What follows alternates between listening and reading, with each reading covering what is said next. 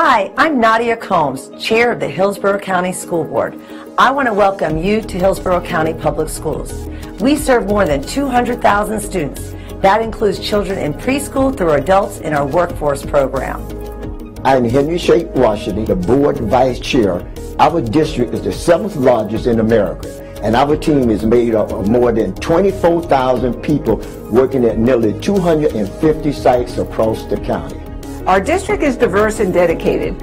Our board meetings are held in our board auditorium on select Tuesdays at 4 p.m. The best way to serve our students and our community is to involve you, the public, in what we do. You are welcome to email or meet with any of our board members and follow our district on social media. Board meetings are covered live by Hillsborough Schools TV on Spectrum Cable Channel 635 and Frontier Cable Channel 32.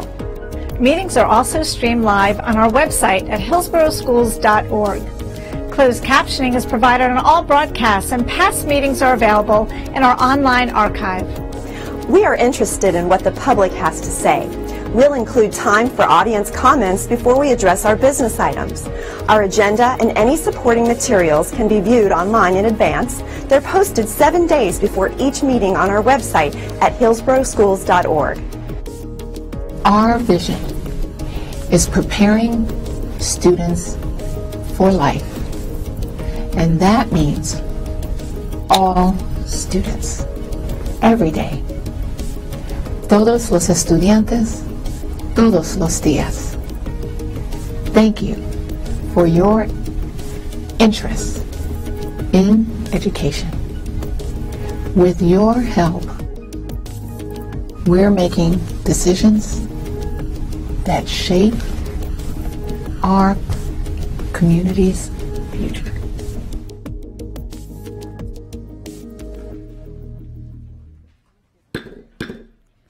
The board meeting of January 25th, 2022 is called to order. Member Washington will now lead us a moment of silence followed by the Pledge of Allegiance. Thank you, Madam Chair. Please join me in a moment of silence.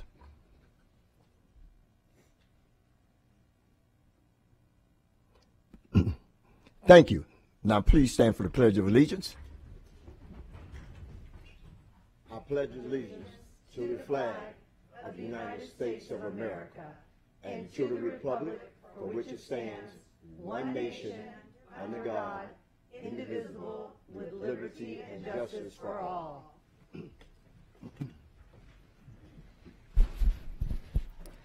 Thank you, Mr. Washington, or Member Washington. We have no withdrawn items today. I need a motion and a second to adopt the agenda. I have a motion by Member Gray, and I have a second by Member Perez. Any discussion? Please vote when your lights appear.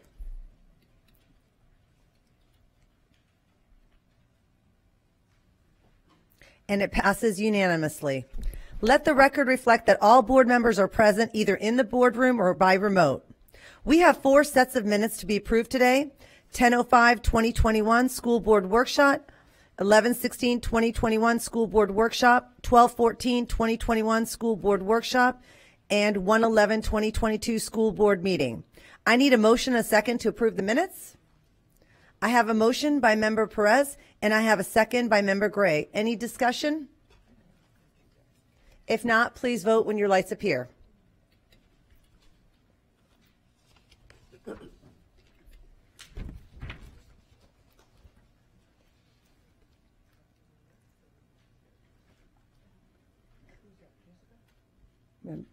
Member Vaughn? It passes unanimously. Board members, I'd like to go over the format of today's meeting. We are practicing social distancing as much as possible, so we ask that guests in the boardroom keep one chair open between families. As a reminder, we're a nonpartisan board who believe that all children can be empowered to learn, to succeed, and our decisions will be made with that understanding. To pave the way for efficient and effective agenda statements and or questions, board members will have 3 minutes to speak with 30 seconds for final thoughts. Afterward, the superintendent can respond. If you have further questions, you're asked to get back in the queue. Member Washington will now read the board guidelines. Thank you, Madam Chair. As we begin this afternoon meetings, let me quickly review the format for our school board meetings. Please silence all electronic devices. There are speakers in the room behind me that allow board members to hear the meeting upon stepping away from the dais. This meeting can be viewed with closed caption on live website, on cable television, on video monitors here in the auditorium. It also can be viewed with closed caption in the online video archive. We have one item scheduled for time certain, 6 p.m. employee input. The board welcomes comments from citizens and values your input to the board. In order to provide the most comprehensive response to your comments, our staff will follow up with you and keep our board informed about the responses. Our school board respects the public's right to speak to the board, and we appreciate you taking your time to be here. However, it is requested when you address the board members, board comments are not directly personally against a board member or staff member, but rather directed at the issues. Any behavior intended to interrupt the orderly conduct of this meeting will not be allowed. Our civility policy is in place. When addressing the board, please state your name and speak clearly into the microphone. This afternoon, each speaker will have 3 minutes. When there are 30 seconds left, you will see a yellow light on the lectern. A red light and a chime will indicate when your time is up. So we will now begin with public comment.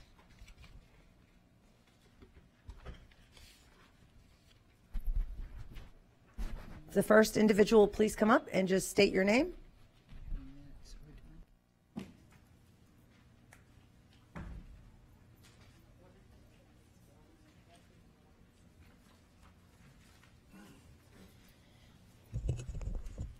My name is Jacqueline Muir. I have a 7th grade student in Hillsborough County Public Schools. I own a licensed school-age child care facility serving Hillsborough County schools. I'm a former Hillsborough County teacher, and I've subbed for Kelly Services. I've asked a couple of my friends, what are your biggest concerns right now as a teacher? Quote, we want to know, how are you going to retain teachers, as only new teachers are getting increased salaries. Experienced, high-qualified teachers at the top of the payroll never see significant raises. Secondly, we are seeing more students with serious disruptive behavior in the classroom, and there are no repercussions. The process of getting services is too long. Curriculum has consistently changed since Addison Davis became the superintendent. However, there has been no time to adapt and see what is effective. Informational meetings and trainings held after work without pay, end quote. This is from a veteran first grade teacher. Last week, I myself received a Canvas post about disruptive behavior at my daughter's middle school. I sent this email to my child's principal and copied Nadia Combs, secretary. Good morning. My daughter has been out due to COVID, but I was concerned to see your Canvas post about student behavior. I am so sorry you are dealing with these issues. It seems society is struggling and it is showing up in our children. My concern is how this is affecting your staff, the learning environment, and students who do not participate in this type of behavior. I've heard several of these complaints from my daughter, but now seeing it from you in writing is alarming. What percentage of kids act this way that it warrants a school-wide 7th grade specific email? Although I am grateful that you shared the struggles you face, I wonder, is it out of control or isolated? I am copying Nadia Combs' secretary on this email in hopes of getting you any support you may need. I know our schools are struggling, underfunded, and understaffed. I'm not sure our board truly knows the struggles each one of our school faces. Concerned parent, District 1. Additionally, I receive daily texts from my daughter where she tells me how many times an announcement is made that there are classrooms without subs, asking, begging, who can go cover them. I want you to know that I run an after-school program in summer camp where I pay $15 to $16 an hour for people, college students usually, to come and take care of the kids. Yet Kelly is not even offering that rate to people who hold bachelor's degrees. How many millions are you wasting with Kelly Services? Possibly you could find another way to hire and train substitutes. You have 30 seconds remaining. Finally, in the 3rd quarter of this school year, my daughter has a teacher for beginning Spanish. Although it's great that we finally have a consistent adult in the classroom, the children are still using Hillsborough Virtual to complete their learning. Is this the future of Hillsborough County schools? Students in a classroom staffed with an adult while doing virtual school? The things I've just shared are happening in what you call A schools. I can only imagine what's going on in other schools across the district. Thank you. Next speaker, please.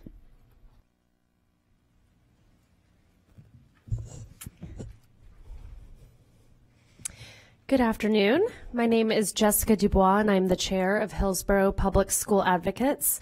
I'm also a parent to a kindergarten student and an incoming second kindergarten student. Today, I want to focus on our budget allocation. HCPS currently has more than 1,000 job vacancies across all different levels. HPSA is encouraging the board and our CAC to take a good, hard look at these vacancies and determine which ones should be filled and which ones do not need to be filled. After this is done, there are models and indications that HCPS could be in a budget surplus, which is a great position to be in. However, HPSA is advocating that this surplus or any dollars we can find are given towards given teachers and at all levels of seniority and support staff a raise. DeSantis's plan does not address giving support staff or veteran teachers raises, but let's be honest, every worker in our schools today are essential workers. Florida's in the bottom 5 states in terms of teacher pay, but somehow Tampa is in the top 3 in terms of metropolitan growth year over year nationwide. And that growth will result in additional dollars being allocated to HCPS in per pupil funding, which can be put towards the surplus or invested wisely. We're seeing a mass exodus from the teaching profession in the state of Florida to the tune of over 5,000, and most cite pay as the #1 reason to leave. There are unforecasted costs associated with this turnover in our district and unforeseen effects on our children's ability to thrive and learn in an environment with constant change. To me, the decision's easy. Let's work together to not only improve the quality of life for every employee in Hillsborough County Public Schools, but improve the quality of the education our children receive as a result. Thank you. Thank you. Thank you. Next speaker, please.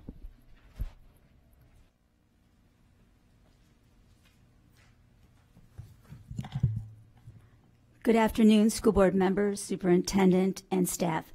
My name is Marie Cloutier, a teacher and counselor for 42 years, now retired from the district, who had the privilege to work with Ken Adam as a principal when he was at Adams Junior High School. As a representative for the many colleagues that worked with Ken Adam while he was a teacher, assistant principal, area director, and mentor, over his 37 years with Hillsborough County Schools, we fully endorse Kenneth E. Adam as a name of honor for the new PK-8 school in Apollo Beach, District 2. Ken Adam's leadership style was one that inspired, motivated, and encouraged all staff and students. Ken was open to new ideas and encouraged you to take initiatives to bring a more positive change to the culture and the climate, which ultimately improves student learning.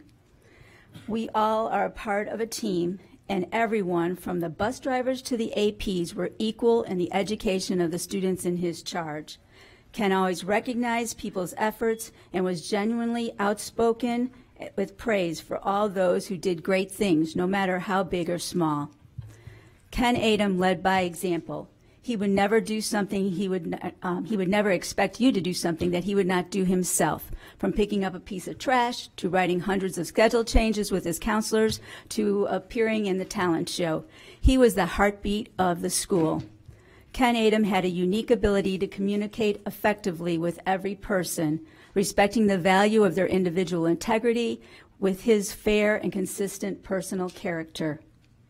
Ken Adam believed in community. For example, our Drug Prevention National Pride chapter with our musical group Special Edition would perform across the county, bringing their drug-free message to our youth. And Ken was proudly right there with them. Not only were we fortunate to be a part of Ken's school family, we were also a part of the whole Adam family, and they were a part of us. There is no better tribute than to name the new school after the late Ken Adam. Please let his legacy, marked by service of distinction, loyalty, and honor as a man and as an educator, be an inspiration to the teachers, students, and staff that will hallow those new halls. Thank you. Thank you. Next speaker, please.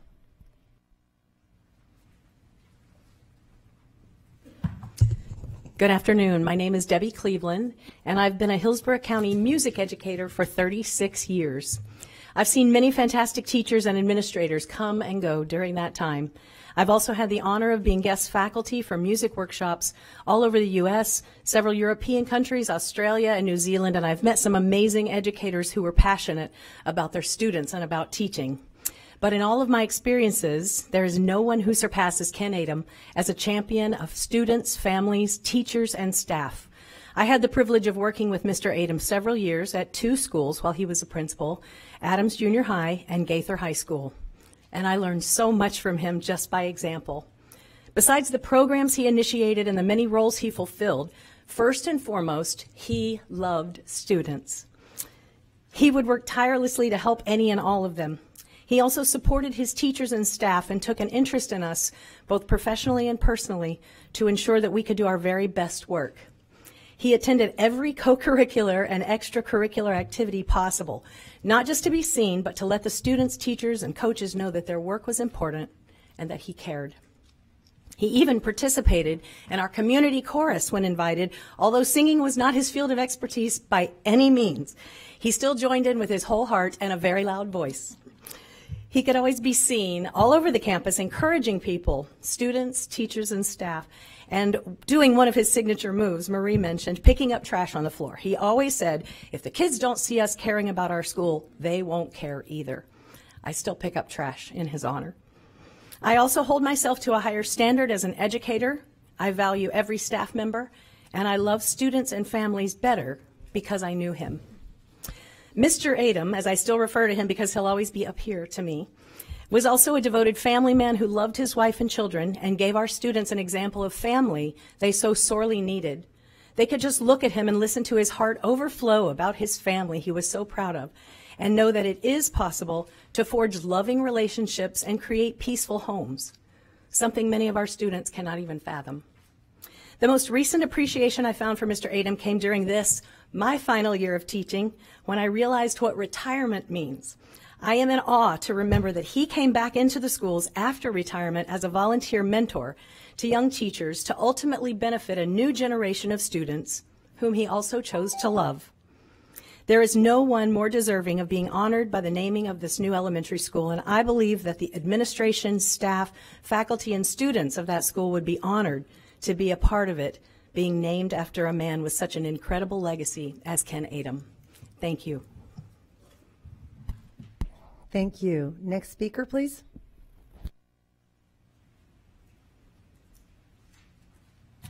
Hello again. Good afternoon, honorable school board members, Superintendent Davis, and staff. My name is Amy Adom Simmons, and I'm the proud daughter of Mr. Ken Adom. But today I'm speaking on behalf of a fellow student. She's one of my friends. Her name's Amy. And unfortunately, she couldn't be here this afternoon as a single mom and also a speech therapist like myself in the district. But this is what she planned to present. She says, I had the pleasure of being a student at Adams Junior High under the principalship of Ken Adom. When thinking of how I could paint a picture of Mr. Adom as a principal in relation to his students, I came across and thought of many positive responses that I found on Facebook. And what better way to give you a cross-representation of many students' lives whom he touched? Obviously, I'm not going to read every post, but here's a sampling of some of them. So these are the comments from some of his former students. I loved Mr. Adom. What an incredible gift to have a man like him, not only as your principal, but as a mentor. He was a gift to Hillsborough County and so many people. I would love to see this school named for him and his legacy. He was a true servant leader to our school. He was very dedicated and a compassionate leader in Hillsborough County. What a wonderful way to honor his legacy. Mr. Adom was an amazing man. He had a way of calming nerves. He was a smart guy and so kind, such a great listener. He made a huge difference in my life. Another one says, I'll always remember my favorite principal. I can say that too, since he was my principal at one point too. Another one says, I will always remember walking the halls of Gaither High, and no matter what time of day it was, he was always smiling and always said hello to me. Another one says, he had such an impact on my life. His belief in who I was and his encouragement helped give me a foundation to build upon. So those were just a few of the many kind remarks that have been going around on Facebook since the survey that my family and I have been sharing and all of our friends. I would love to know the results of that. But Mr. Adom, Amy goes on to say, Mr. Adom was a truly people person. He always made us feel like we were one big family. She says, I got more involved in school because he provided so many opportunities for students to do great things. He cared about all students, whether you were a student athlete or a student with a disability. There was a sense of pride and respect for one another. Teams supported each other. Students from one group would support other groups and vice versa. He set the precedent for that. I could not sum up the life of Mr. Adom as an administrator and as a person better than this last Facebook post. He lived his life pouring into students and his community. You will be blown away that all he gave over his students. A life well lived up to the very end. What an honor it would be to see the new school named after Mr. Ken Adom. Thank you. Thank you. Next speaker, please.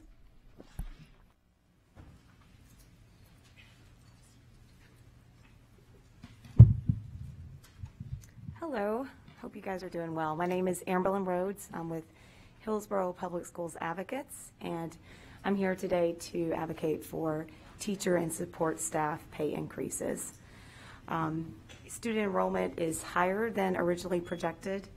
With more students than expected, the district hopefully will get an additional $28.7 million.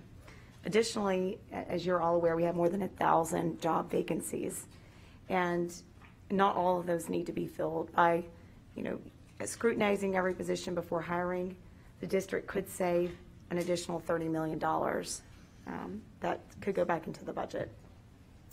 While we believe a budget surplus is a great thing and a good goal to have, teacher and school staff morale is very low. They have become parental figures, disciplinarians, mental health counselors, along with their daily job of educating our children. As you're well aware, or you may not know, over 5,000 teachers left the profession in 2021. This is one of the largest numbers that we've ever seen in history, and one of the biggest reasons is because of pay. The plan that Governor DeSantis has put before the legislature, it excludes veteran teachers in getting raises. It raises the floor, which is great. It's a great goal to have, but 80,000 teachers in the state of Florida would be left out of that plan and getting pay increases. Additionally, the $1,000 bonuses that he's planning to give out leaves out support staff. And in Hillsborough County, that's over 8,000 individuals that will not see $1,000 bonuses. So how about we think about this $30 million either from vacancies or from the additional enrollment money that we'll be getting to give our teachers and support staff a boost in morale that they so desperately need. I really appreciate you listening, and have a good afternoon. Thank you. Next speaker, please.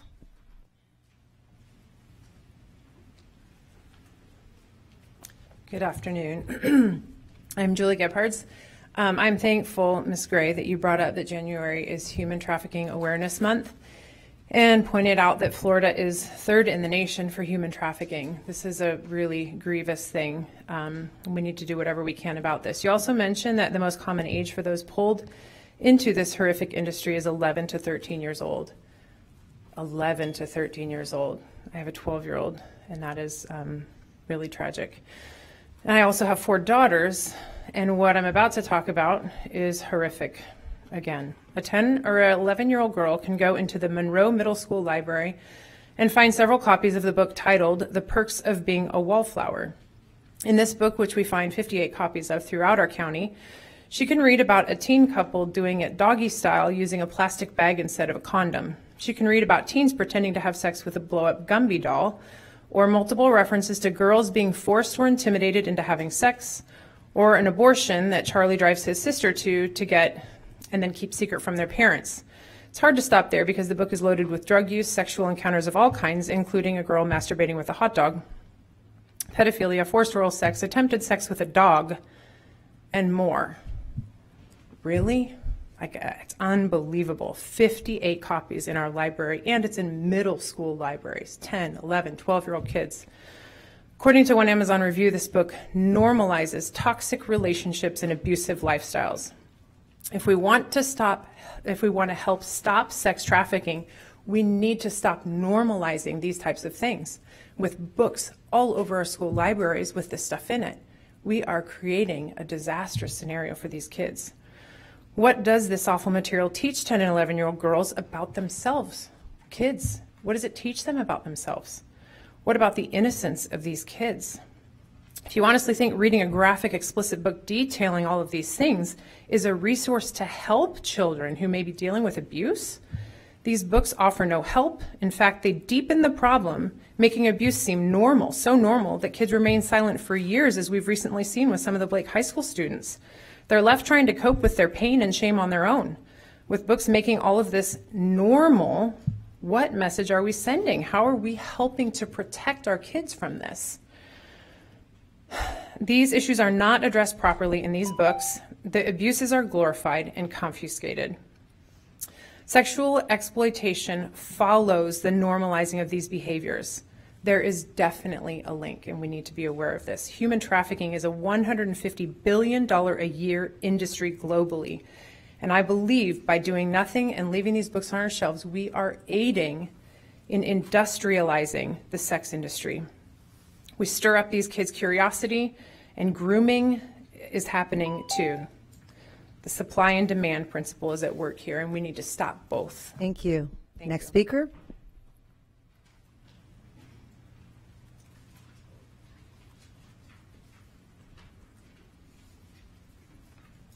Good afternoon. My name is Gay Jones. I'm a parent, grandparent of a child in Hillsborough County School. Continuing the theme of human trafficking, I would like to explain to you how the school system's inclusion of pornographic materials is contributing to the sexual exploitation of children. Exposing children to sexual content early normalizes sexual behaviors such as pedophilia and commercial sexual exploitation. Behaviors introduced in educational materials should not normalize sexual activity to minors. Just as people are concerned with violence on television desensitizing to violence, it's the same with sexual content. Exposing them early also creates the supplies needed to keep sex trafficking alive and well. By supplies, I mean children, like supply and demand, and it's called grooming. When children are desensitized, they are not able to clearly distinguish between appropriate and inappropriate behaviors because they've been exposed already. That, paired with the fact that children are most often trafficked by someone they know, is terrifying. I ask you to truly consider the ramifications of early exposure to sexuality, sexual behaviors, pedophilia, rape, and so on. Teaching a child right from wrong is a parent's responsibility, as is teaching a child about topics such as these. As parents, we want to trust our schools and support administrators. We want to be able to support the schools, but when we are battling the damage of overt sexualization, it's hard to rally behind our representatives. Our school boards and school administrators and parents have worked together for decades because it's necessary for healthy, educated children. The idea that parents are the enemy and elected officials don't listen to their constituents is extremely sad. As the school board of Hillsborough County, I ask you to work with the parents of children you are educating. Help us protect the children from pornography, human trafficking, and other potential harms. We are formally challenging over 100 books in the HCPS libraries by the end of January. We need your support. As tax-paying citizens, do not make us a party to the distribution of pornographic materials. In closing, I would like to leave you with a statistic. Not only is Florida number 3 in the country for human trafficking, Central Florida makes up 23% of the total human trafficking in Florida, the highest region in the state. Removal of damaging materials from our libraries can make a difference. What if you could save even one child if he or she were not exposed? Do you have the authority? If you do, please do it. Thank you. Thank you. And that's, we finished with the speakers. We'll now move on to the recognitions and proclamations. A01, adoption of proclamation, Hillsborough Healthy Schools. Member Gray will be presenting this proclamation. Thank you, Madam Chair. And we talk about the quality of life and the quality of education, and it's important. So we're going to hit right on this with the Healthy Schools Committee proclamation. We are pleased to recognize the Hillsborough County Public Schools Healthy Schools Committee. This dedicated committee promotes mental, emotional, and physical health throughout our schools and district offices. The committee has aligned resources with principals, government agencies, community partners, and organizations to improve the health and well-being of all children. We have also recently adopted a wellness policy that includes the establishment of a Healthy Schools team at every school site. Thank you, board members. I am very proud that 84 of our schools earned a Gold Healthy Schools designation, 93 schools earned a Silver Healthy Schools designation, and 26 of our schools earned a Bronze Healthy Schools designation. Congratulations to these schools, and we look forward to highlighting them during our next recognition meeting on April 12th. April 12th. Thank you, Member. Can I thank the committee members? Yes. Our heartfelt thanks go to the committee members, which are many. Ken Hart, Kim Bays, our superintendent, Ann Townsend, Araceli Martinez-Pina, Ashley Capucci, Carlessa Lyons, Colette Boggs, Corey Culpepper, Deborah Blossom, Dina Marshall, Ebony Golf, Elizabeth Tana, Eric Stones, Felita Lewis, Holly Saya, Janice Harris, Chief John Newman, Julia Saramento, Kim Swartz, Lenita Lucas, Laura Cross, Lillian Perez, Lynn Gray, Maria, my secretary, DeJusis Columna, Maria Ross, Michael McAuley, Nicole Binder, Quinta Oates, Sarah K. Bonte, Shani Hall, Shanshira Quinn, Shay McRae, Susan Sue Burkett, Tanya Arja, Tahika Lovette, Tracy Schatzberg, Tracy Brown, and Van Ayers. To all of you, our heartfelt thanks and appreciation for your devoted and dedicated time that you give to our students, which are the most important ingredient to our schools. Thank you. Thank you, Member Gray. I need a motion and a second to approve the Hillsborough Healthy Schools. I have a motion by Member Snively, and I have a second by Member Washington. Any discussion? Please vote when your lights appear.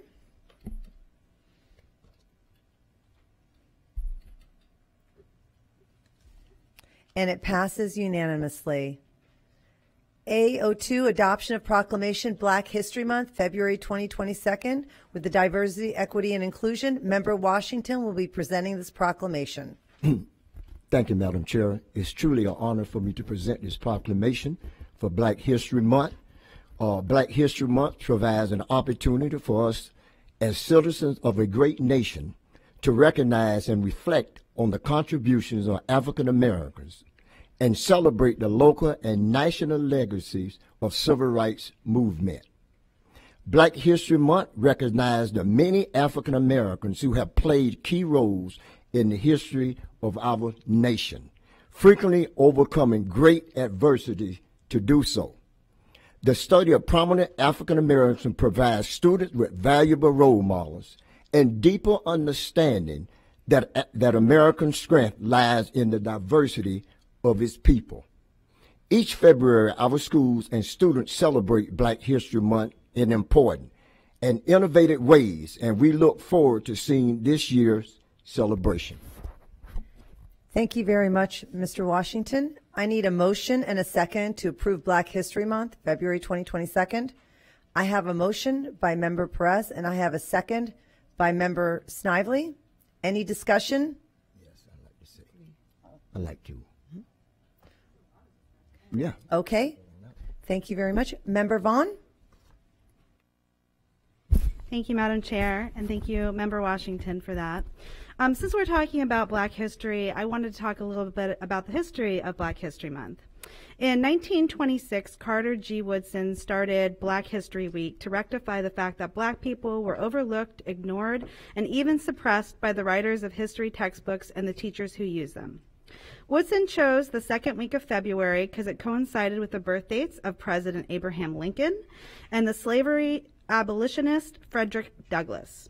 In 1970, Black educators and students at Kent State University began using the entire month of February to celebrate and recognize Black triumphs and tribulations. U.S. presidents started to formally designate February as Black History Month in 1976. At the heart, Black History Month is about celebrating the many Black firsts that are still occurring despite systemic barriers, without acknowledging that Black ancestors built much of the physical, economic, and cultural foundation that the United States stands upon. However, a new bill in Tallahassee entitled Individual Freedom is being proposed in our Florida legislation, and it would ban public schools and private businesses from making people feel discomfort when being taught about racial discrimination in U.S. history. Let's be honest. There's no way of teaching Black history in our country without some people feeling uncomfortable. Just like there's no way of teaching about the horrors of the Holocaust without people being uncomfortable.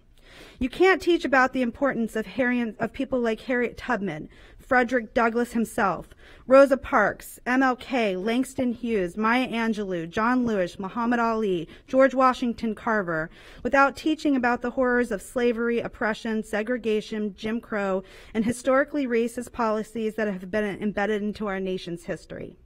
And that's okay, because we don't grow and learn from our mistakes without studying them to begin with.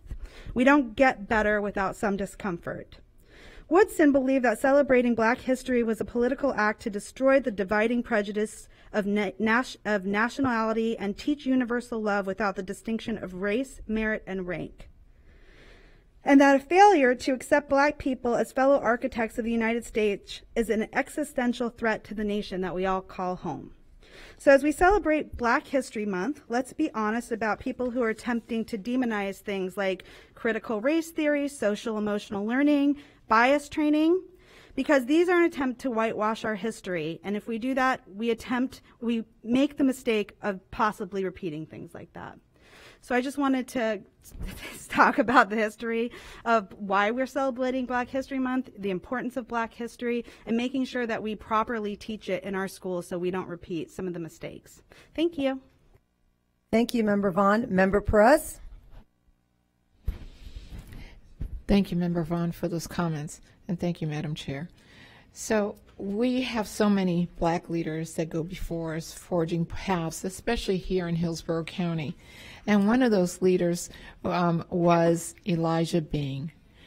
He was a native of Plant City. He built a 48-year career as a civil rights and education pioneer here in Hillsborough. In 1971, he was employed with the Hillsborough County School Board. Bing helped draft a landmark desegregation plan before joining the school board and becoming the first Black assistant superintendent in the county. He was considered one of the best and most innovative principals in the district, one who raised standards for students and teachers, challenging both towards excellence. He served 4 years in World War II and then went to Florida A&M University, graduating with a degree in biology. He continued on to Columbia University in New York, where he received a master's degree in education. He returned to Florida because he wanted to change things in his hometown, Plant City, where his parents resided. He accepted a principal's position at Glover, an all-Black school. He made a giant step forward towards his work in Hillsborough County Schools desegregation plan, which was approved and implemented. Later in 1983, he was appointed by the then Governor Bob Graham as the first Black Hillsborough County Commissioner.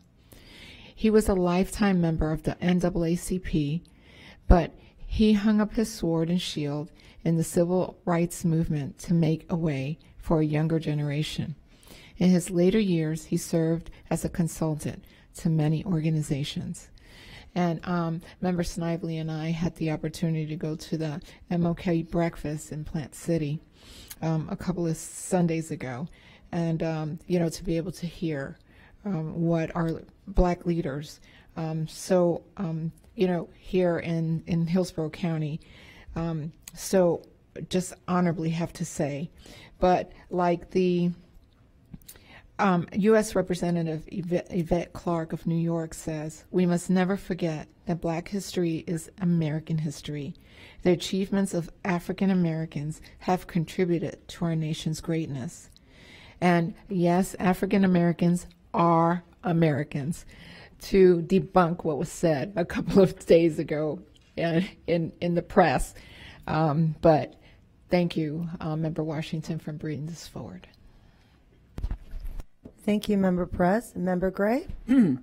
Thank you, Madam Chair. Thank you, Member Vaughn. Thank you also, Member Perez, for being very respectful to the African American community. The Black History Month is not just 1 month.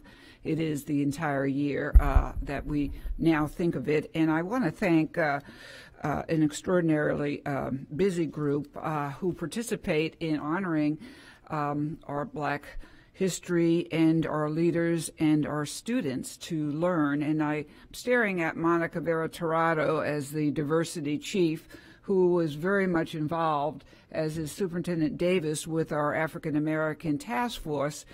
And the real players in our city of Tampa, Fred Hearns, leads the history in real time. He is iconic, and he has single-handedly helped thread the needle in weaving, thank you, Terry Connor, the African American history, important cultural and leaders in our curriculum. Why that is important is because, as we all know, Member Perez and Member Vaughn, the rest of you, education is the biggest equalizer.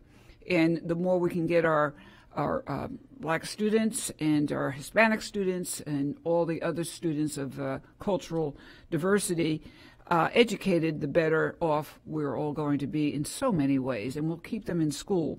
I want to also thank Sheikh Washington for his busy work in his community, largely a minority community, but Sheikh, even before you got elected, I know you were at the schools because I used to see you at the schools.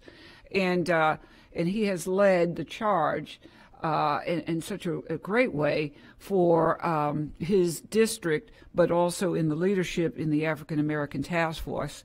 I did want to go ahead and thank Ursula, which I can't remember your last name, Ursula, but everyone knows her. She does the murals in the Booker T. Washington School and so many schools, but she also participates in various walks and talks, as does Fred Hearns. I don't know who's better with the walk and talk, if it's Ursula or Fred, but nonetheless, and thank you, board members, for participating not only in the breakfast, which I didn't get a chance to, but I also know that Member Snively, myself, Nadia Combs, and Member Perez, we were on the parade, and or in the parade, and that was a great event as well. So this board and our superintendent and our wonderful cabinet, we have a lot of work to do, and we will do it, but we definitely care about the equity in education, and so thank you, all of you, and that's all I have to say. Thank you. Thank you, Member Gray. Member Washington? Thank you, Madam Chair, and I want to thank the board because we got to keep going. Harriet Tubman, who was a Black female, she was a conductor for the Underground Railroad, and she worked there for 8 years, leading the enslaved people freedom during the Civil War. And I live by this every day, and I think it's important to live by. She said, if you hear the dogs, keep going. If you see the torches in the woods, she said, keep going. If they're shouting after you, keep going. Don't ever stop. Keep going. If you want the taste of freedom, keep going. So we got to keep going to have the taste of freedom. Thank you very much, Madam Chair. Thank you so much, Member Washington. Please vote when your lights appear.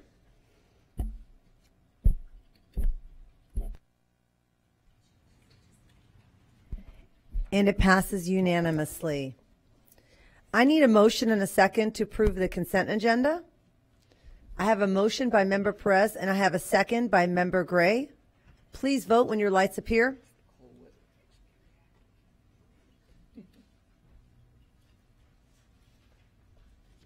And it passes unanimously.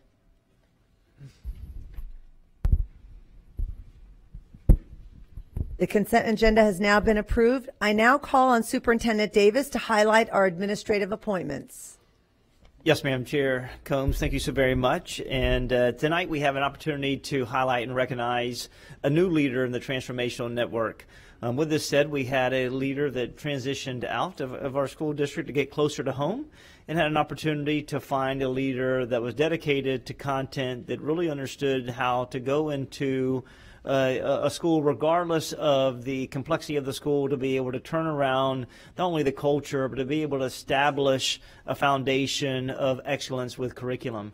This leader has started in Hillsborough County in 2008 at Davis Elementary School as a teacher, and then transitioned to become a assistant principal, has been an assistant principal for the last couple years in the Transformation Network and the Achievement School theme as well. Was an assistant principal at Oak Park over the last couple of years. As you know, with partnership with Principal Moody, transitioned to Oak Park from being a systemic 17 out of 21 years as rated as underperforming, and moved it from an F to a C. And then this year being able to transition to James Elementary School, working with Nicole Bennett to be able to lift and create some of the same mindset of moving the school in a positive direction. With that said, with Miles Elementary School really needing a leader to be recognized by the state of Florida related to differentiated accountability and being hitting all the credentials and background. I really give great thanks to Shay McCrae, also Rachel O'Day, and Star Connor for really working to build a bench of future leaders. And it is my pleasure to be able to highlight and recognize the new principal, which is Mrs. Carla Nolan. Will you please come up?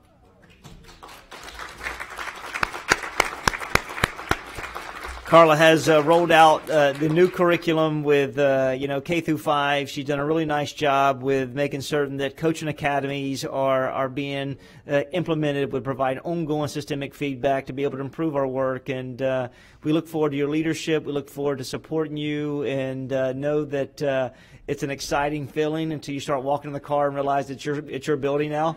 So enjoy this moment. No, just kidding. But as you heard many of our speakers speak about, you've done a remarkable job in a very trying time the last 22 months. And hats off for you, and look forward to supporting you in your work. Okay? If you'll take a picture real fast. Congratulations.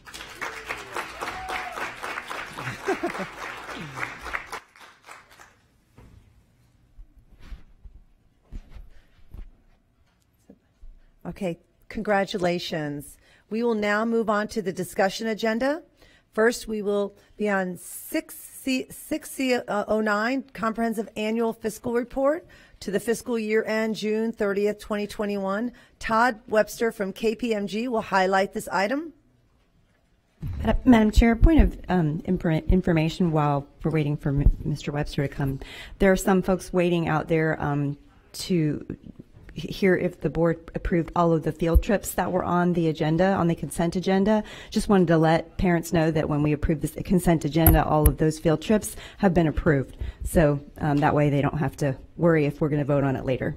Thank you. Thank you so much, Member Snively, for the clarification. And somebody will go out and do that? I think Communications Department will do that. Thank you very much. Mr. Webster? Hi, good afternoon. Hi, good afternoon. Hello, my name is Todd Webster. I'm an audit partner with KPMG. We've been the auditors for the district probably 20 years now. I've been fortunate to be involved for the last 7 years and appreciate the opportunity to present to you the audit results for the 2021 audit this year. An audit is a pretty big undertaking, as you may know. We have lots of responsibilities. Management has lots of responsibilities as part of the audit. First and foremost, we've been engaged to issue an opinion on the audited fund, or the CAFR, if you will. We've been engaged to issue opinion on that. But management's responsible for preparing that. Our responsibility is to issue an opinion on that in accordance with generally accepted accounting standards or auditing standards, as well as government auditing standards. There's a lot of undertaking that goes along, so we look at various controls that are in place over different parts of the whether it's the income statement, the balance sheet. We look at various controls in place over the development of those numbers, as well as performing substantive procedures to get comfortable with those numbers. We also have several specialists involved as part of our audit, actuaries related to pension or related to the self-insurance reserves, things of that nature. When it's all said and done, we have issued an opinion on December 16th with respect to, it's an unqualified opinion with respect to the financial statements. It's a clean opinion. It's what you're looking for. It's not necessarily guaranteed at the outset, but it is certainly what you're looking for. We do issue several other byproducts as related to the audit, one being a report on internal controls that's required by government auditing standards. It's not an audit of internal controls like you would for a public company, but to the extent that we rely on controls, if we have issues, we would certainly bring that to your attention. But this opinion indicates that we did not identify any control deficiencies that were considered significant deficiencies and material weaknesses. And so again, that's what you're striving for. That will be issued as part of the single audit that we're working on and we'll be issuing sometime in February. We also do an examination report as required by the Auditor General over your compliance with state statutes related to your investment policies. And that, again, is a clean opinion associated with that. No findings to speak of there. We will issue a management letter that's required by the Auditor General. We'll issue that in conjunction with the single audit when that's issued or completed. Speaking of the single audit, that's a compliance audit of your compliance with federal grants. And I think this year we're auditing 8 grants. So we're looking at what are the controls over that, as well as the compliance. As of now, we have not identified any issues. To the extent that we do, we would certainly share that with management, and they would bring that back to you, if there's concerns. Lastly, we have issued a report called the Required Communications. It's discussed in more detail everything that we've talked about, or that I've just talked about in greater detail. So there shouldn't be any surprises when you look at that. So that's what I've had prepared today. I'd be happy to answer any questions for you. Thank you, Mr. Webster. I need a motion and a second to approve item 6C609. I have a motion by Member Gray and I have a second by Member Perez. Any discussion or any questions?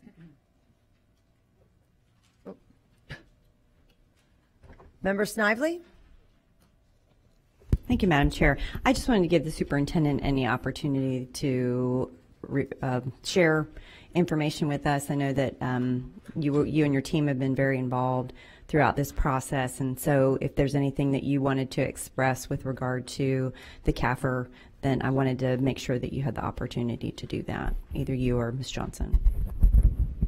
Yes, ma'am, to the chair. I would say we really appreciate our relationship. I know we had an opportunity with Chair Combs to go over this review and this audit. Once again, we continue to identify that Hillsborough County is in a good spot related to all the procedures and protocols that we have put in place related to our finances and our implementations with our systems and our processes. I don't know if Dr. Johnson just gave you if Ms. Johnson wants to highlight anything related to this or her team, but from our side of it, we appreciate the analysis. We know it has to be thorough, and y'all have done a really nice job to be able to allow us to identify how we continue to improve to get better, and it's a solid, good report and a reflection of the hard work that continues to be implemented by our financial team. Thank you, Superintendent Davis. Member Gray? Thank you, Superintendent Davis, and thank you, Member Snively, for letting the good news, and Mr. Webster also for the thorough report. I did want to say that a big thank you goes to Ms. Johnson and her staff, staff of just, 4 or 5, with the 7th largest school district in the nation. And this is I'm just going to give a synopsis in a 1 or 2 sentence that you wrote.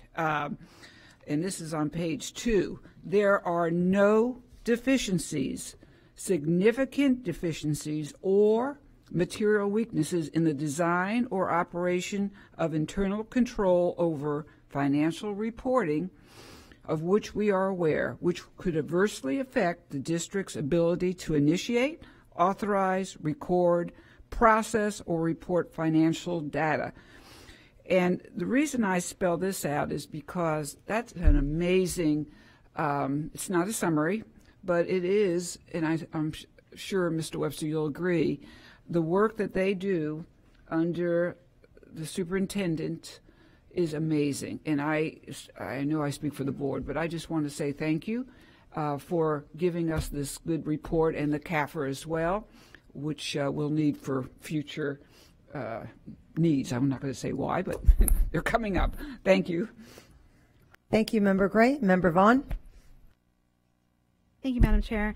I have a question that you may or may not be able to answer, but I thought I would ask it. In other counties, they have these, government, the federal or the state mandated audits.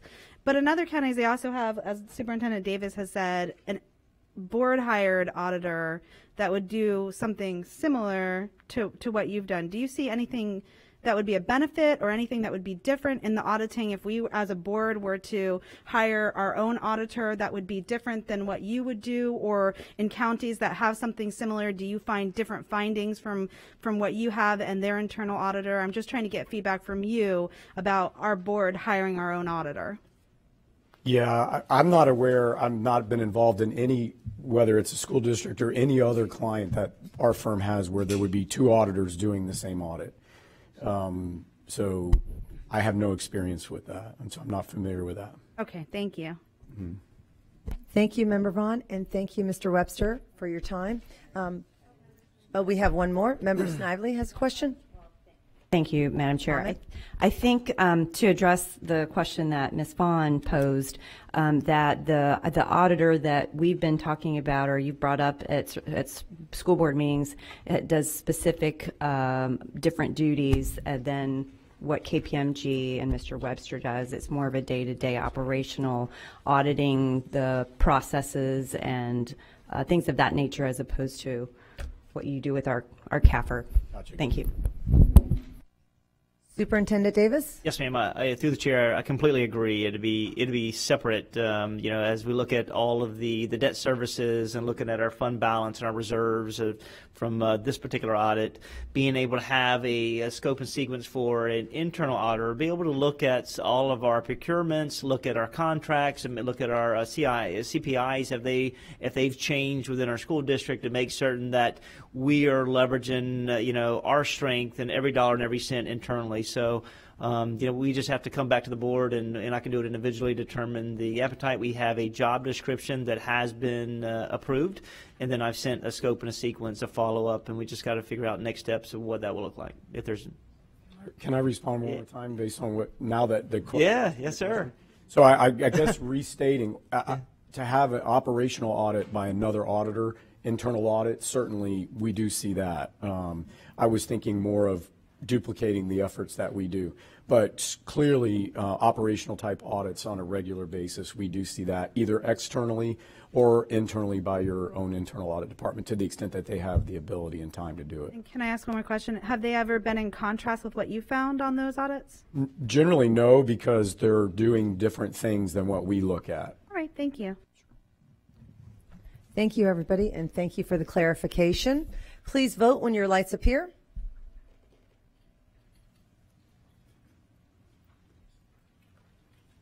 And it passes unanimously. Next up is 601 budget amendments for the period ending in December 31st, 2021. Superintendent Davis will highlight this item. Yes, ma'am. To the chair, this is our budget amendments for the period ending December 31st, 2021. At this time, I'm going to transition to Mrs. Johnson, who will go over these amendments, the budget amendments, to be able to provide information to the board and the community. Ms. Johnson. Good evening, board members, chair, superintendent, and constituents. Instead of going over the board a budget amendment, we're going to do a highlight because it's the mid-year. So the next slide is going to show. I'm trying to look from the historical perspective and really go on the impact of an operational deficit and look at the fund balance. So we can do a little education here too. Looking at the five-year historical fund balance that's taken from the CAFR, we added zeros so we can this could be impactful. So if different. We wanted to put it in the millions and the billions. And if you can see that the district from 2016, 17, throughout present has been in an operational structure deficit. And what that means is we are spending more than we bring in. So our expenditures exceeds our revenue. As you can see, in 2016 and 17, we was in $49.8 million operational deficit. 17-18, it was 25.3. 18-19 was 54 million. 19-20, 87.6. And pre-close, and I want to talk about this fiscal year 2021. We showing an operational deficit 92.1 million in that fiscal year, operational deficit. And we was projecting at that time, before I came, in January, you guys was projecting a 23 million fund balance deficit. That was kudos to the superintendent and the staff here. They turned that around from that projection being a negative 23, 70 million turnaround in that fiscal year to give a positive fund balance of 47.4 pre-close. Pre-close, that's when the actual revenue and expenditures when we closed the fiscal books. When the auditors came, but before the audit came, when you close the books, those are actual revenues we received in and expenditures at that time. And that's still, our operational deficit was 92.1. You can see that in the pre-close. Everyone seeing that? Okay. Post-close, we move eligible expenditures to different federal resources. So we move over 100 million expenditures from our general fund to other federal resources. So that's actual movement. It impacts the fund balance. It does not impact our operational deficit. And in some slides, we're going to show that. So that brought us at post-close a positive fund balance of $147.5 million. Okay, but we are still in operational deficit. So I wanted to show that again. I wanted to go over pre-close where we actually ended. We actually closed the books. We had a fund balance of $47.4 million. Then we did the strategy. Remember, we was on fiscal oversight. We're still oversight from the state because we had to come up with a fiscal recovery plan. The state is currently monitoring us monthly to ensure that we meet our target for our fund balance for this fiscal year. So, but before we close, the fiscal strategy moved $38.9 million off our general fund. Before we close, we got ESSER 2 came in. Remember, we was all waiting patiently for ESSER 2 to come in. So ESSER 2 came in. We move additional $61 million off our general fund. These eligible expenditures that could be moved to this resource. So this is a one-time, non-recurring expenditures we're moving to another federal resource. So that gave us a positive fund balance, not an operational, fund balance of $147.5 million. As we adopt the budget, I just want everyone to pay close attention to this. Our revenue is pretty close to when we had the same revenues when we closed the books. We closed the books at $1.5 billion and $43 million in revenue. Our adopted budget, if this is projection, we were projecting we receive $1,556 million in revenue. Okay? Now, as you look at the post-close, we went down by moving those eligible expenditures to $1.513 million, $1,513 million. But if you look at pre-close, our actual expenditures was $1,613 million. Our adopted budget, our expenditures go right back up because those expenditures never go anywhere. We still have the same people and staff. We just temporarily move those expenditures to other resources. We're back at $1,618 million. So we're in a $61 million operational deficit at this time when we build our adopted budget.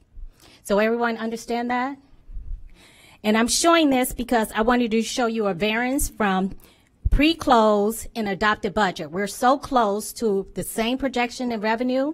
Our revenue only came higher this year because our local property tax mill went up. And also our expenditures went up a little bit because utility costs went up, our federal, rates and taxes, and those benefits costs went up. But we also, when we opened this fiscal year, we had moved $10 million of Spark money that's usually paid out of the general fund to ESSER. So that decreased our expenditure. So this really should be a $14 million over here, variance instead of a $4 million. So everyone understanding that? So now we're projecting this fiscal year when we open up an $86 million fund balance at fiscal year end June 30th. Okay. The next slide is to show where we are now. So from the operating, when we adopted the budget, we was at $86.1 million fund balance. Now we had a reduction. In September, we got a notice from the state saying that we have students that went to private, used their private grant funding, went to McKay and Family Empowered Scholarship. So those pupils reduced our overall revenue from the state, $28.2 million. That impacts our revenue, that impacts our operational deficit, and it impacts our fund balance. Anytime revenue decreases, our deficit goes up and our fund balance decreases. If expenditures increase, our fund balance decrease, and our operational deficit goes down. So I just want everybody to know the impact of revenue against our operational deficit and our fund balance. So we got a decrease in revenue, therefore, our operational deficit has increased to $89.6 million, and our fund balance decreased to $57.8 million. That's our projection today if we did nothing.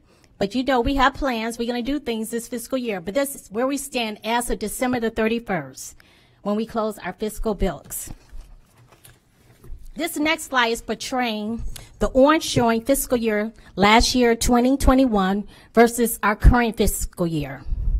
And as you can see, this is the same bell curve we always see in our cash flow projections, that around December, the month of December, we get our one-time local millage and our revenue start coming in December.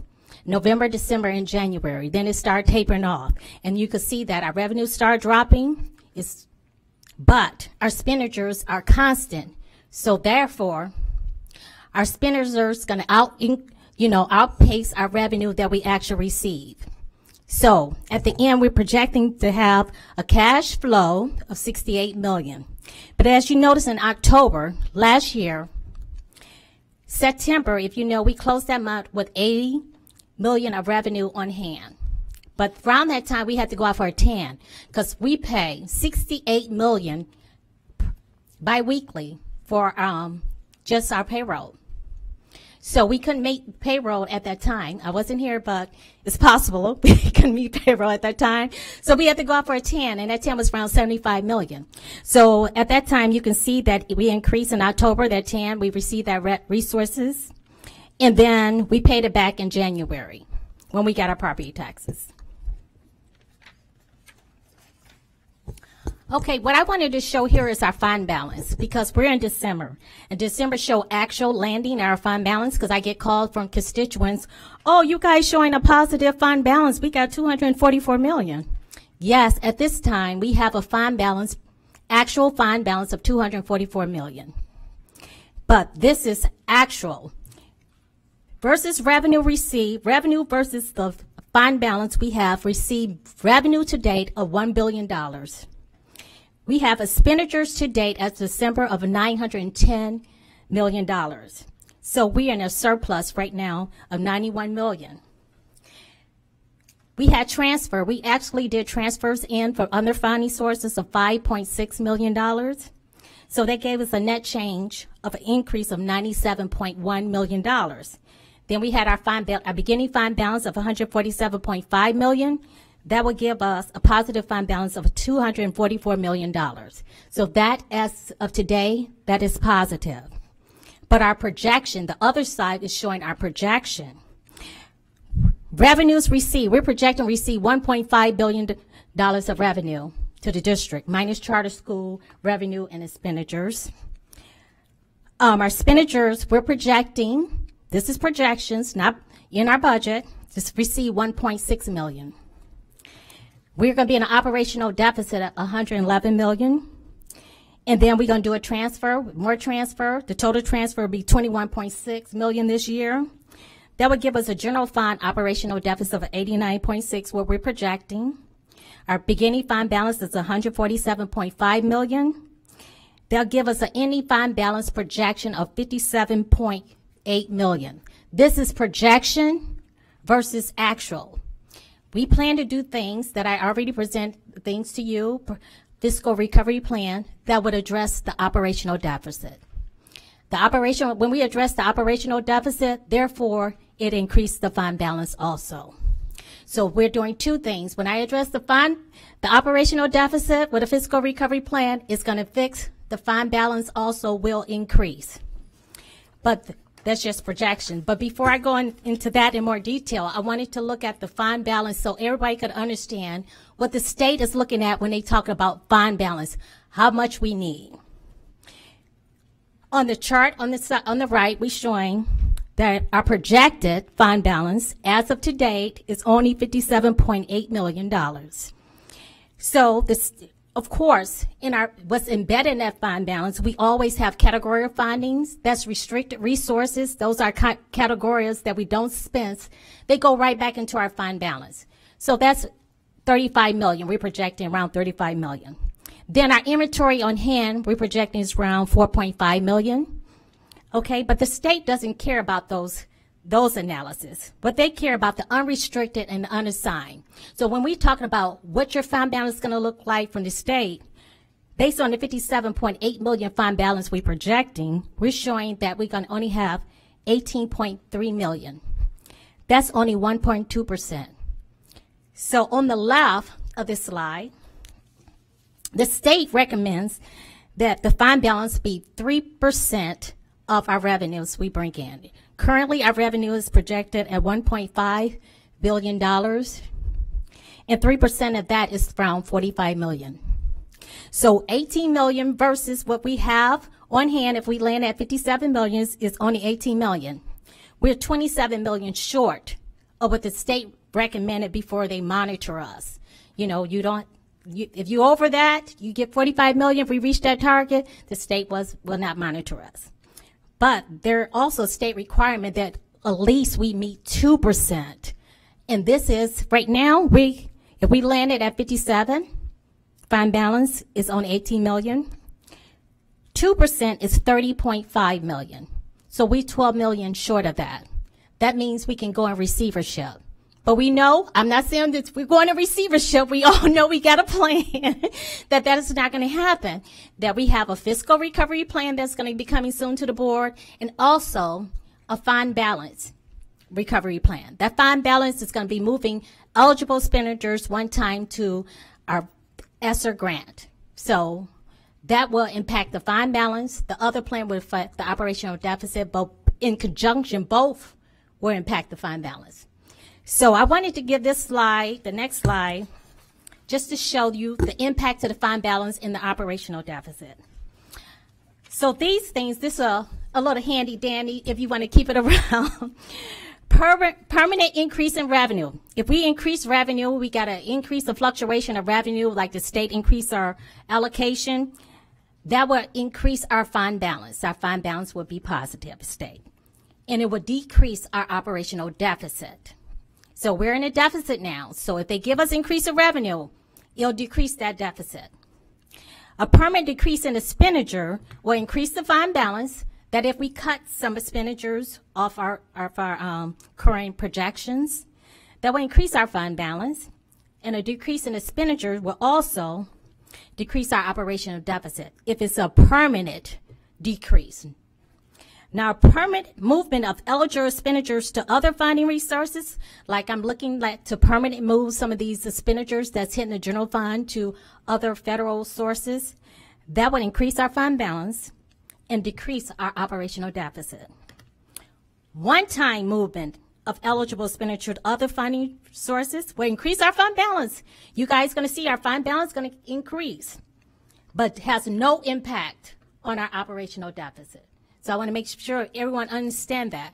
Moving eligible expenditures just for bookkeeping, financial statements sake, and trying to keep money, give us time to fix our structural deficit. It just gives us time. It does not impact our operational deficit. So one-time non-recurring revenue resource. So we give a fluctuated one-time of revenue that comes in the general fund. That will increase our fund balance, but has no impact on our operational deficit because that's one time. A decrease in revenue, a permanent decrease in revenue, decrease our fund balance, like that McKay scholarship. If we don't receive that money back, that's a permanent decrease in our fund balance, and it does increase our operational deficit. Permanent reoccurring increase in expenditures. So any reoccurring expenditures that we say we're going to give or increase our expenditure in any capacity, it decreases our fund balance and it increases our operational deficit. One time, non-recurring increase in expenditures decrease our fund balance but has no impact on our operational deficit. Is there any question?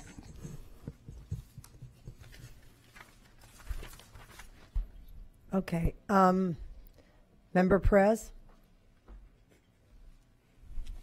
I have a question back when you were speaking about the students that have no longer come to Hillsborough County, but we have students that leave Hillsborough County.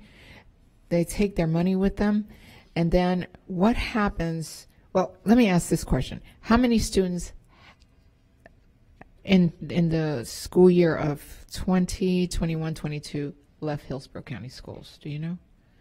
So, I mean, this was around 4,000, but we received over 4,000 students back when we did our actual count week. So we're still waiting for the state to see where we fall out as far as allocating those resources back to the district. That's what I was. Yes, ma'am, to the chair. So what we're trying to do is recoup that money, and there's an appeal process to be able to identify who is left, and we validate that, but also be able to identify who has transitioned back to us, and provide the Department of Education with those with that data sets, and to be able to prove that we have those students back to be able to retain some of the funding that they have taken from at the beginning of the year. So has that happened in the past where, and how far back can we go, where a student has left, you know, the Hillsborough County Schools, and then returned, but we haven't received their money back or their funding back to us? That shouldn't happen if we have a count week where we, if they're present at count week, then they're counted as Hillsborough students. What if they don't make the count week? And then they're not counted. We don't get their funding. Then the count week coming in February, then we pick them up again. So through that calculation, we have students that that let's just say that come to us after the October window, and that's the FTE count week that we identify, and they use as a marker in the Department of Education for us to identify our enrollment. If we have students that come after that and started at a different location for educational services and they come after, we don't get the funding for that particular time. So this is where we get to a point where we'll continue to serve children. That's our role and responsibility, but we don't have any funds attached. And some of the students may have different adaptive needs that we have to go and spend internal money on to be able to serve that student until we come back to February, which is the next week, to be able to identify that individuals within our school district and be able to validate their services in time to be able to generate funding for the next calculation. Because that does happen. Happens a lot. You know, that happens a lot where the schools will wait until that count week and then, you know, send the student out of their schools. And, you know, we need to start really looking at that issue and start targeting these schools, or, you know, really identifying these schools that do that, you know, to our students, where they capture the funding and the students out of the school. But thank you. That's the question I had. Thank you. You're welcome. Thank you, Member Perez. Member Gray? Thank you. Also, well, I have a little note to read, but I'm going to say this first. There was a lot of talk among staff members this week between myself, actually you, and many others on committees that we have. And one of the great things that's going on, you talk about sustainability, that, and this was Ashley Capucci's remark just today, in fact, we don't want to use grants, Mrs. Gray, because we want to make sure our work can be sustained and permanent. And that is and this is in credit to you, Superintendent Davis, maybe Rowe, but that is a huge credit because we're looking at funds now as sustainable, not just the grant, the big infusion. I think that's a really good philosophy. It's a conservative philosophy, and I think it's sound. Now, the question I have, and the bothersome fact, which I guess annoys a few of us, but the reality is now in 2016, I think we had 159,000 that was remarkably lost to FTE from the charter school. Now, 2021, 2022, we're looking at up to 6 million projected loss. My question is, this goes because we're losing kids to the charter schools. How does this affect our fund balance? And if I want you to feel comfortable, but you mentioned it in passing, but will this is a sustainable loss?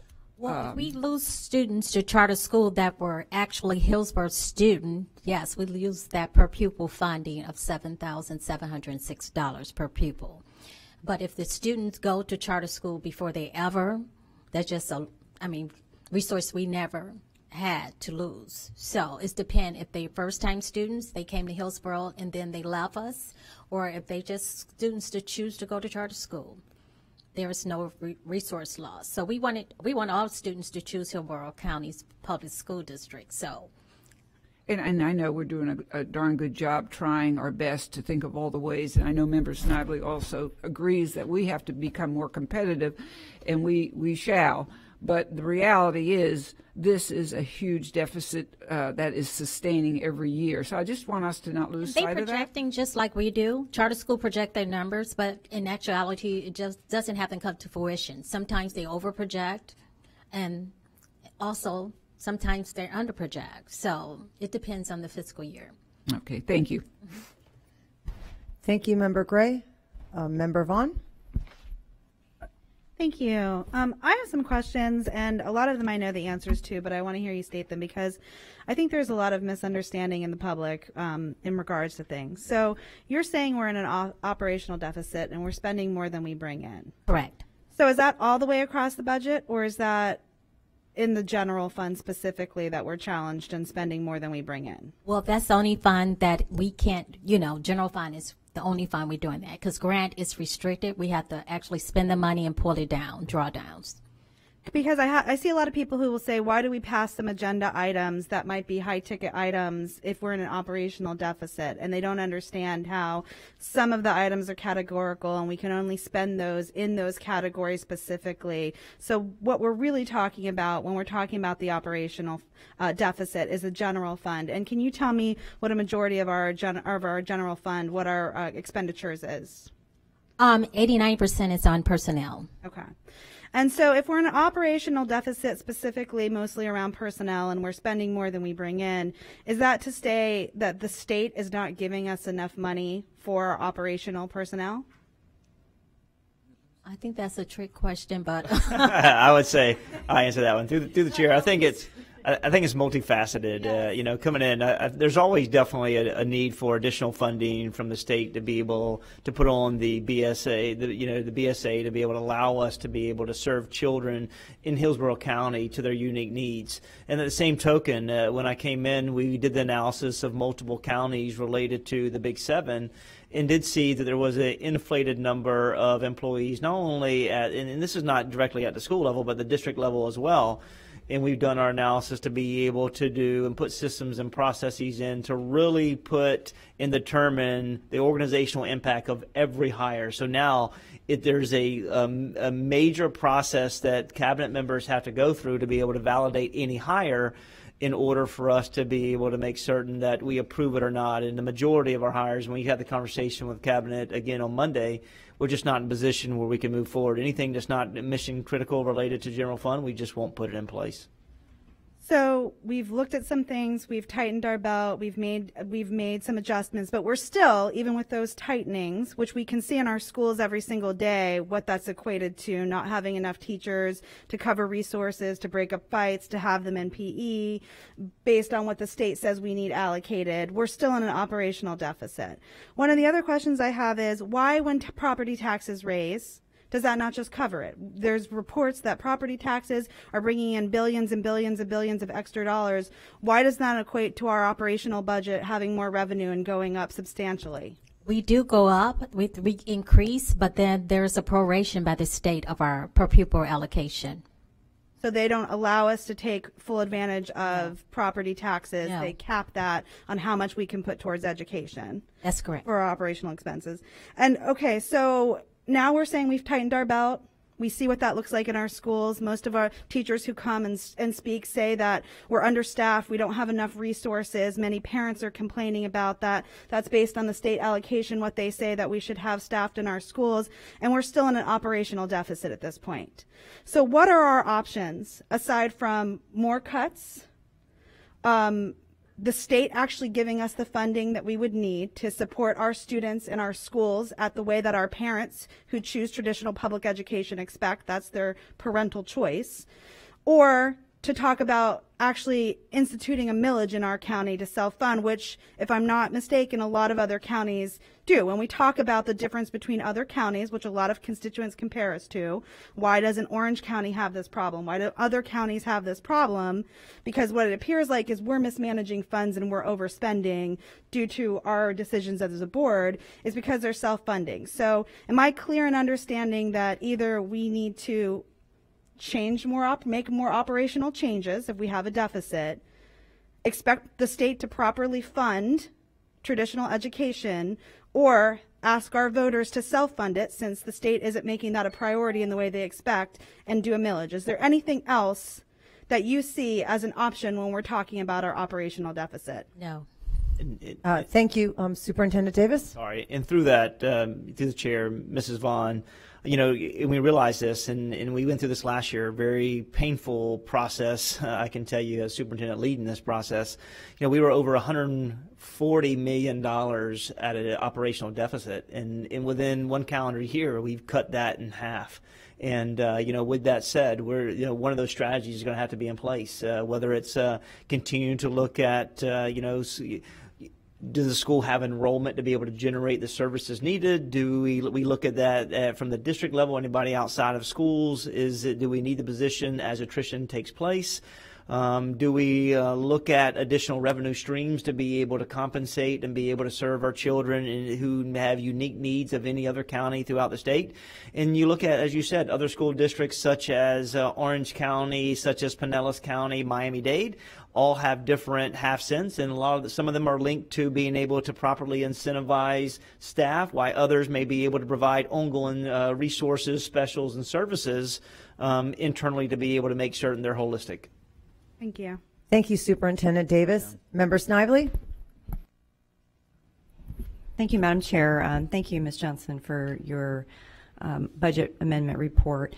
You know, the PowerPoint presentation that you had with the screen, I think it was the last screen where you kind of made the columns about how certain types of revenue and expenditures either create an increase or deficit. That's very helpful. There's, you know, probably one obvious one on there that doesn't get real specific example of what that might be, but I'm pretty sure we all can figure it out. It's salaries, right? But I will say this, I agree that our state does not fund our public education properly. I think as a board, what we can do, when I talk to my state legislators who listen very patiently about the concerns we have when it comes to funding, they want to know that we are operationally efficient. And I think if we can show them, when whatever that looks like, and that might be something that Ms. Davis helps us with the team with Ms. Johnson, the superintendent, your team.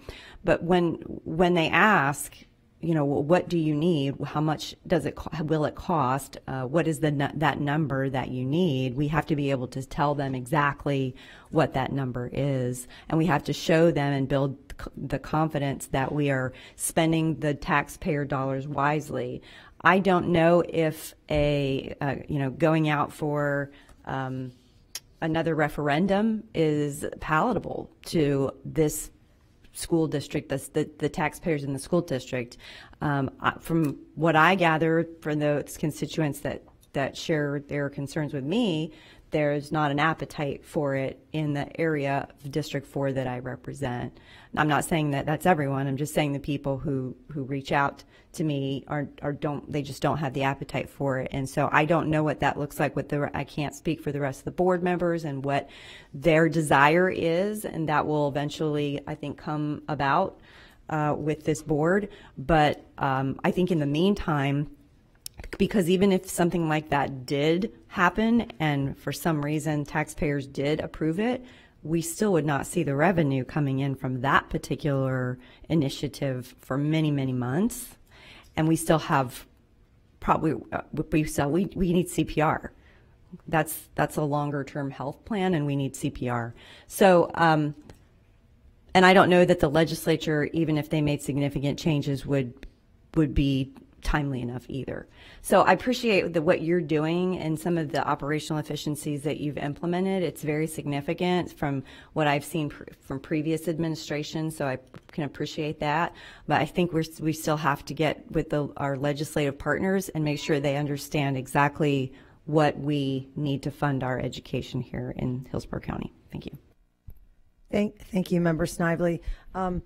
And as we talk about the BSA, I mean, to increase by $6.25 last year, I mean, the rate of inflation in Tampa alone and rent, I mean, is astronomical. So, when you look at our BSA and it's increased by, in the last 13 years, about $220 it's increased. I mean, how can we say we can show that that we're fiscally being responsible when we don't even have the money to maintain what we have now? So I guess one of the questions that I have is, are we tracking the number of students that leave the charter schools are getting payment from, and then they leave? Are we tracking which schools that's happening and when they're coming to our schools? Is there a tracking mechanism of that? And are we looking at the totals? Because that's really important. And can we do that? Because I think it's really important to see what's happening, and for the legislature to see that if you have a child who's coming in and they have a lot of special needs, and then you're keeping them, getting the per pupil allocation, then sending them to our public schools, and that child might need, an aid on their own, and we're paying for that. What does that look like? So I would like to make a request that we begin tracking that, and we can probably go back and look at that in October. And we really need to track that internally, because I think that's an important message to the legislator for them to see. For me with charter schools, I'm not against charter schools. My issue is that there's no oversight on the charter schools, and also that how are you making profit when the base student allocation is a few $1,000s. So that's my concern, is how are you making profit from when you can barely pay for the bills right now? And so that's my biggest concerns. And can we look at that? Next, Member Hahn. Thank you, Member Combs. I want to dovetail a little bit on the comments from Member Perez and Member Gray around the calculations for school funding, because I know this came up when we met with our local delegation, and it is something we don't really talk about too much throughout the year. But, I mean, I've been in public education now for 30 years. So really how we calculate our funding has never changed, right? It's always been twice a year, fall and spring. And yet the landscape of education in our state has changed quite a bit with school choice, and that includes a lot of different options now. And so I think it might be something that we can do, because we can't dictate how many calculations there are. I mean, we can count, but the state's only going to look at twice a year. So, we talked about it with our local delegation of maybe, that system is really antiquated. It hasn't kept up with the changing landscape. And it might be good and I think there's a bipartisan appetite for this, to maybe put on our state platform next year that we want to lobby for an increase in the number of counts throughout the year so that we can capture those students moving back and forth, whether it's charters or they're new to the state or schools. We want as many opportunities as possible. And we talked with our local delegation about, money following kids. So that way when they leave a charter, that money follows them back. And there was some bipartisan appetite for that as well. So I think next time we discuss our legislative platform, that's something, and I bet other boards around the state would be interested in that conversation too. So, just something to think about. Ms. Rowe Johnson, when we met for our one-on-one, which I greatly appreciate, you showed me a slide it showed the general fund with and without the transfers. Mm-hmm. And I don't know if that's on here or if you have it tonight, but no. I would like us to show that moving forward, because I think it's really important. And I know many of my constituents have asked for that, because it is confusing when you show a general fund like we've been doing, where $100 million has been transferred out onto other, onto ESSERs, and it shows such a high general fund, and then it's very confusing to the public when we talk about our spending and our decisions around spending, like Member Vaughn mentioned. And so I would love that slide to be continually shown and discussed, because I do think it's important when we've transferred $100 million off. And then can you just run through the 3 or 4 ways that that are part of the plan? I think one was, do you want me to get back in the queue? Yeah. Okay. Let me get back in the queue and we can talk a little bit about that. Thank you. Thank you. Thank you, Member Hahn. Member Washington. Thank you, Madam Chair. You gave us a lesson today on finance, because it's a lot you said that we really didn't know. And I hope the constituents also understood some of the information that you disseminated. How often do we report to the state? Monthly. Monthly. Okay. So Ms. Johnson, when you're reporting to the state, just run us through that one more time. What's going on when you report? The state is tracking our staffing as well as the budget amendments that we in our projections. So I do that cash flow projections. I know it's a very busy slide in the fund balance projections, because the state have financial people and they understand that. They want to understand where we're projecting out. And I told them, as well as the community, I cannot do amendment of the budget until I actually do a movement in the budget. So until these revenue is realized, we can't do a change or amendment to that budget, or until I reduce, move eligible expenditures to move them to their funding resources. Then I would do a budget amendment for that. So I don't do anything until we actually do something internally that triggers for us a reduction of expenditures, or we get additional resource or revenue come in. Then I do amendment to the budget. So that is important for individuals to know. So we stay with the projection until it becomes a reality. Do they understand that? The state is aware of it, but they do always question us every month, because I have to bring them in what my projected fiscal plan is. And I said, part of it is you guys to find us for our students that we, our actuals versus what we projected in our budget to true us up. And one other question. So what's the nominal length? Like if a kid leave us and go to charter school, because that tracking is a pain in the butt. I understand that. Mm-hmm. So when they leave and go to a charter school, okay, and then they come back to Hillsborough County School, how long does it normally take for us to recoup that money? They become part of our February count, but we really don't recoup the money until the next fiscal year. So we go almost a year without money. Correct. Okay. Let me stop now. Okay. Thank you, Member Washington. Member Vaughn? Thank you. One thing I did want to point out as we're talking about the counts is we've talked about children who go back and forth from charter schools, but there's also a migrant population that I've addressed with Superintendent Davis where their agricultural season doesn't bring them into our district here until right after the count, and talked about brainstorming ways to either put them virtually. I know hotspots and access technology is an issue, but somehow they are our students and getting them included in the count because that is a substantial portion of our population. The other thing that I wanted to say was I appreciate Member Snively's comments that the state, she agrees that we could use more revenue from the state. What I'm challenged with is, like you said, we have monthly reports that go to the state. They're monthly monitoring us. So they should know how much we're being underfunded and how much we need in order to properly fund our schools.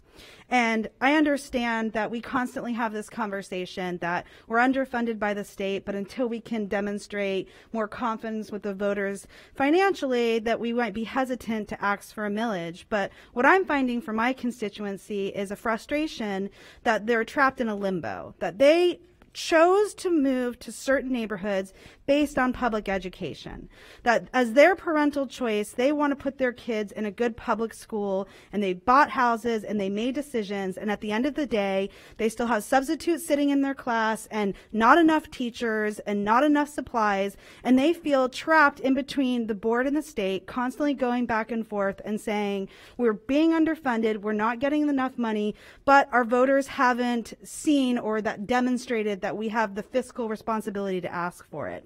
And putting a millage on the referendum, putting it to the voters, allows the voters to make that decision. It shouldn't be up to us to decide whether or not they can vote for that.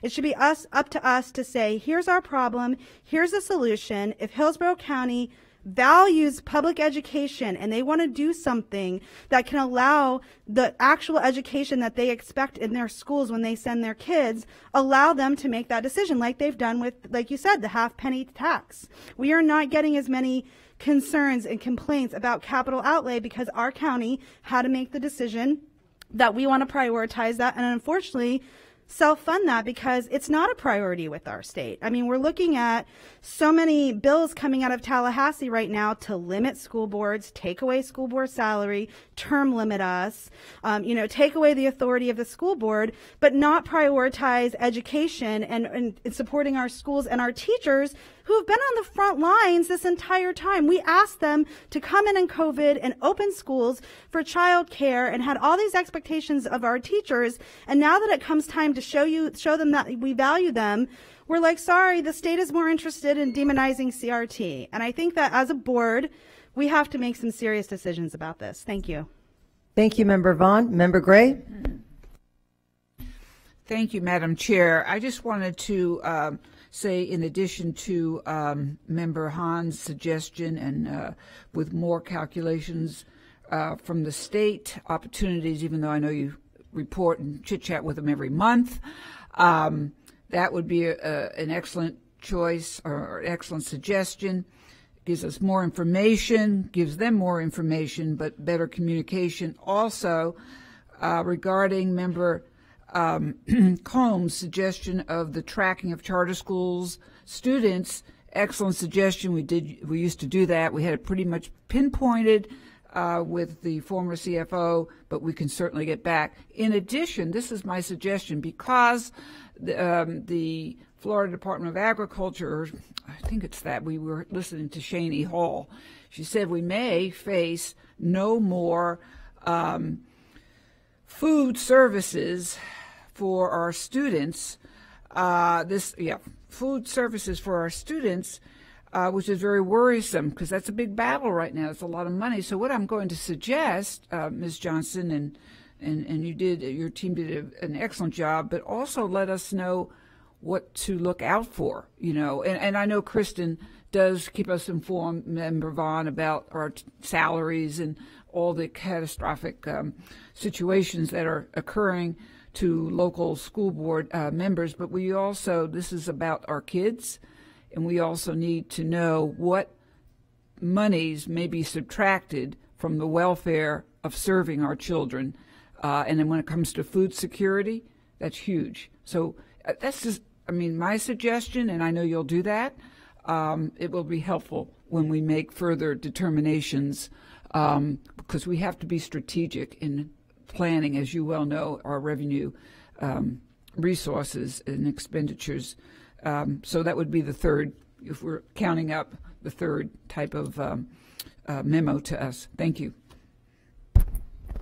Thank you, Member Gray. Member Hahn. Thank you, Member Combs.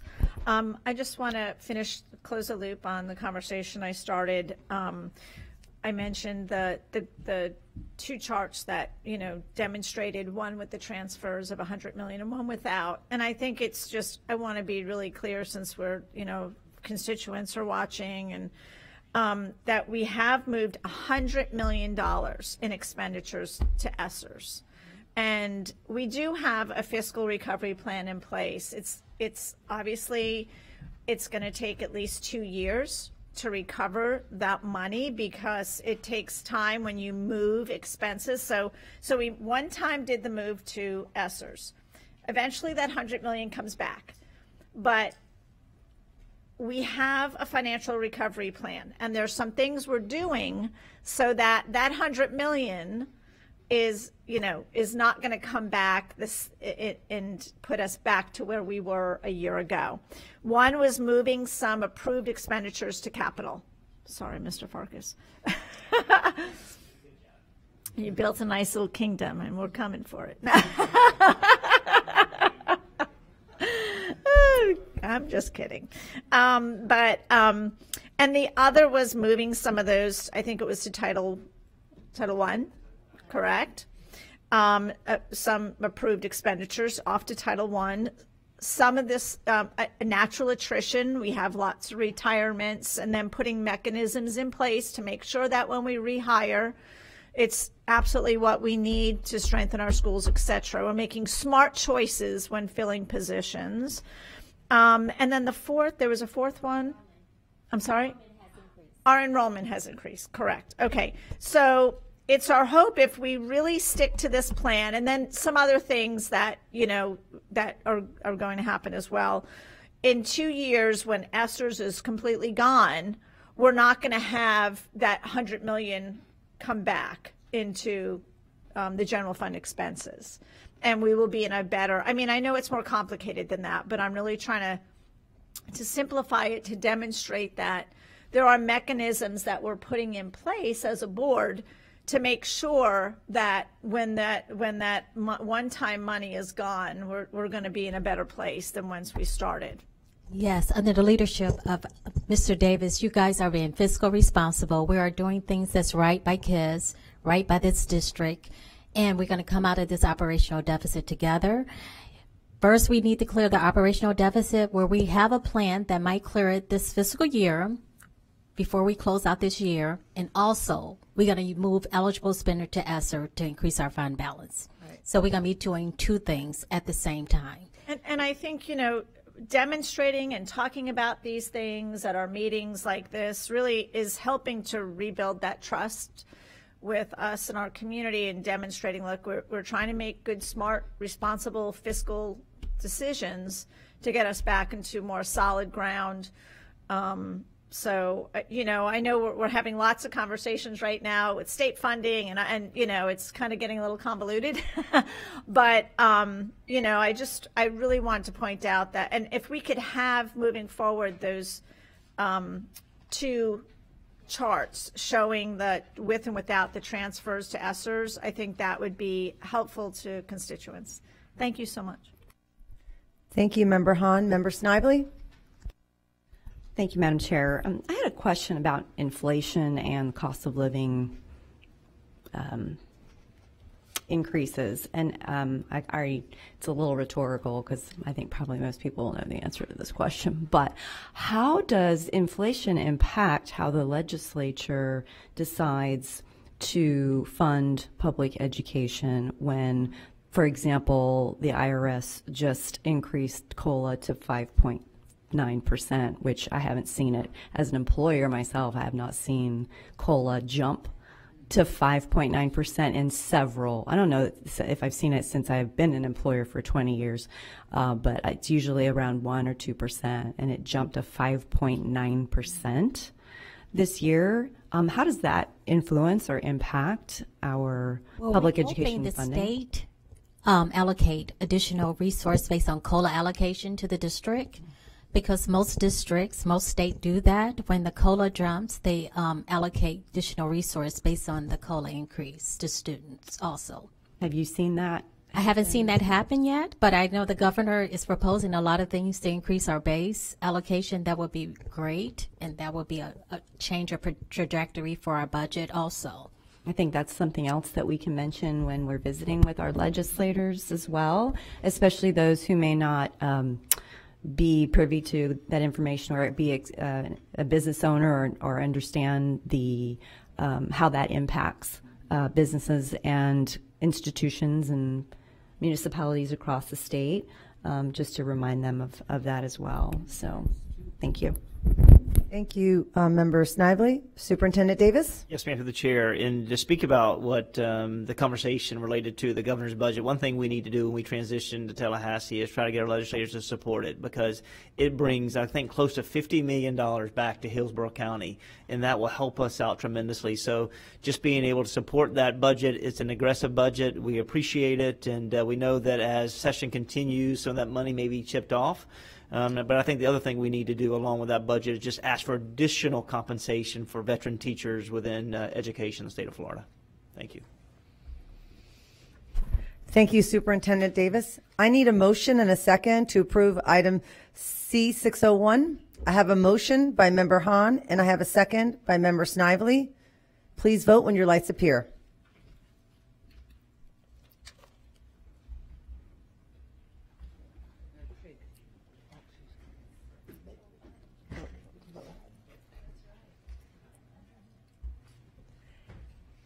And it passes unanimously.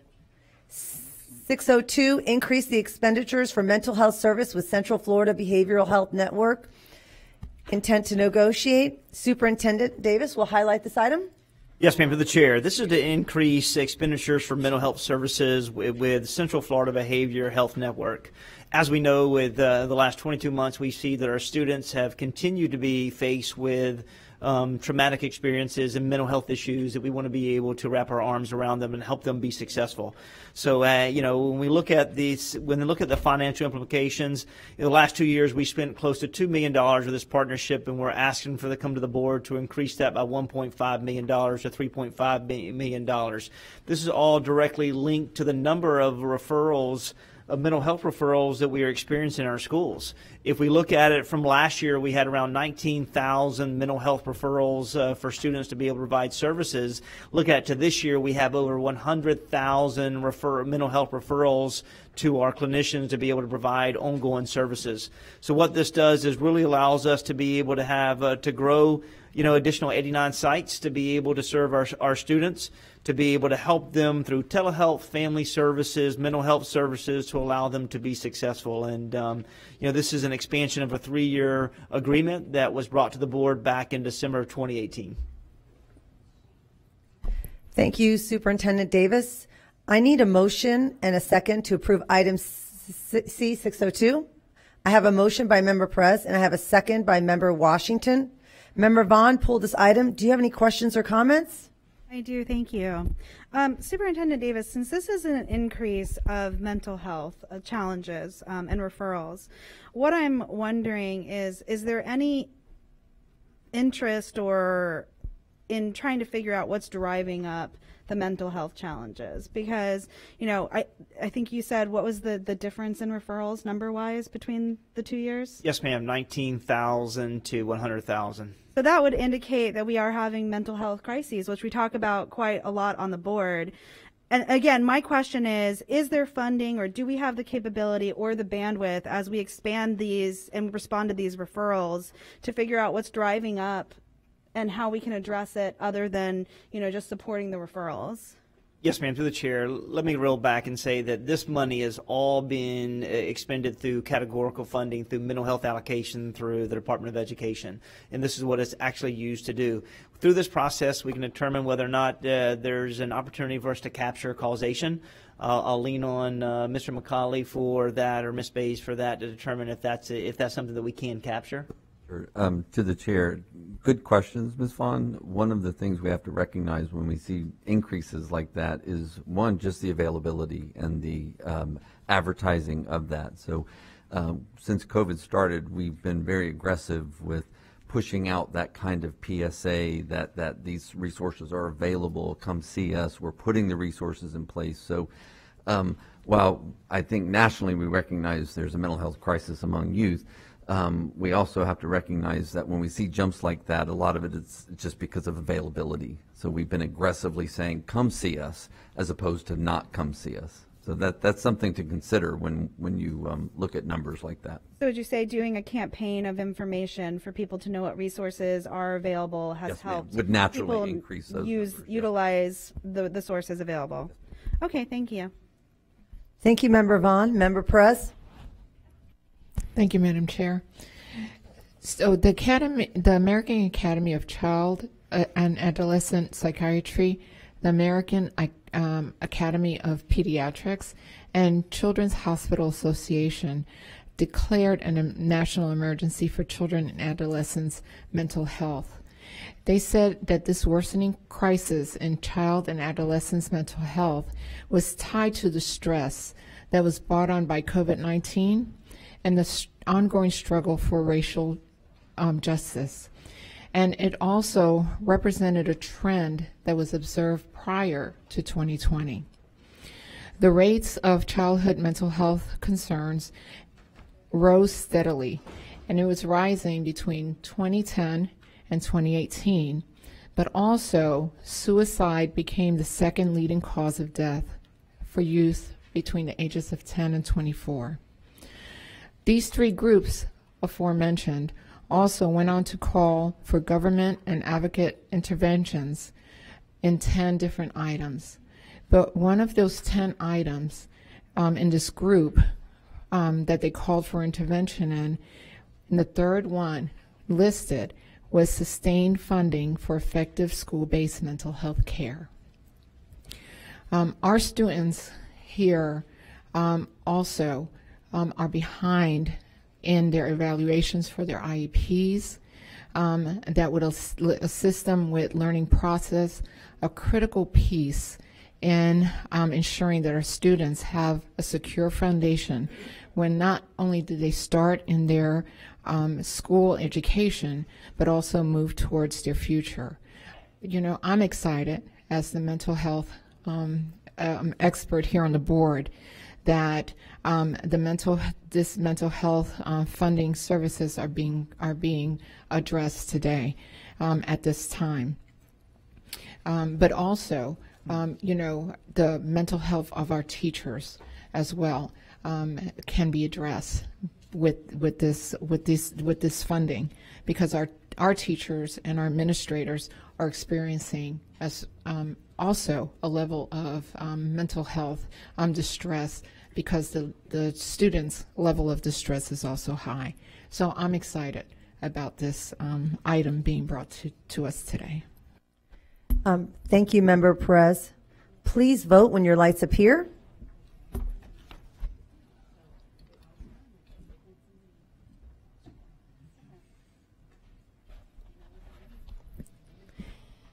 And it passes unanimously. We will now go to the employee comment. We will now take employee input. Even though we hear public comment at the beginning of the meeting, it is sometimes difficult for employees of our district to attend meetings at 4 p.m. There are many ways for employees to make their voices heard, including through union representatives, emails, phone calls, one-on-one conversations, and public comment at the beginning of the meeting. The board wants to hear from you. With this section of our agenda, we are creating another avenue for employees to speak to the board. We're setting aside 30 minutes for employees of the district to speak to the board about any issues that are on their mind. This is not intended to be a discussion about specific agenda items. on tonight's agenda, but rather an opportunity for you to speak to the board about any issues related to your job or the district. Each speaker will have 3 minutes. I will now call up the first speaker. Please state your name.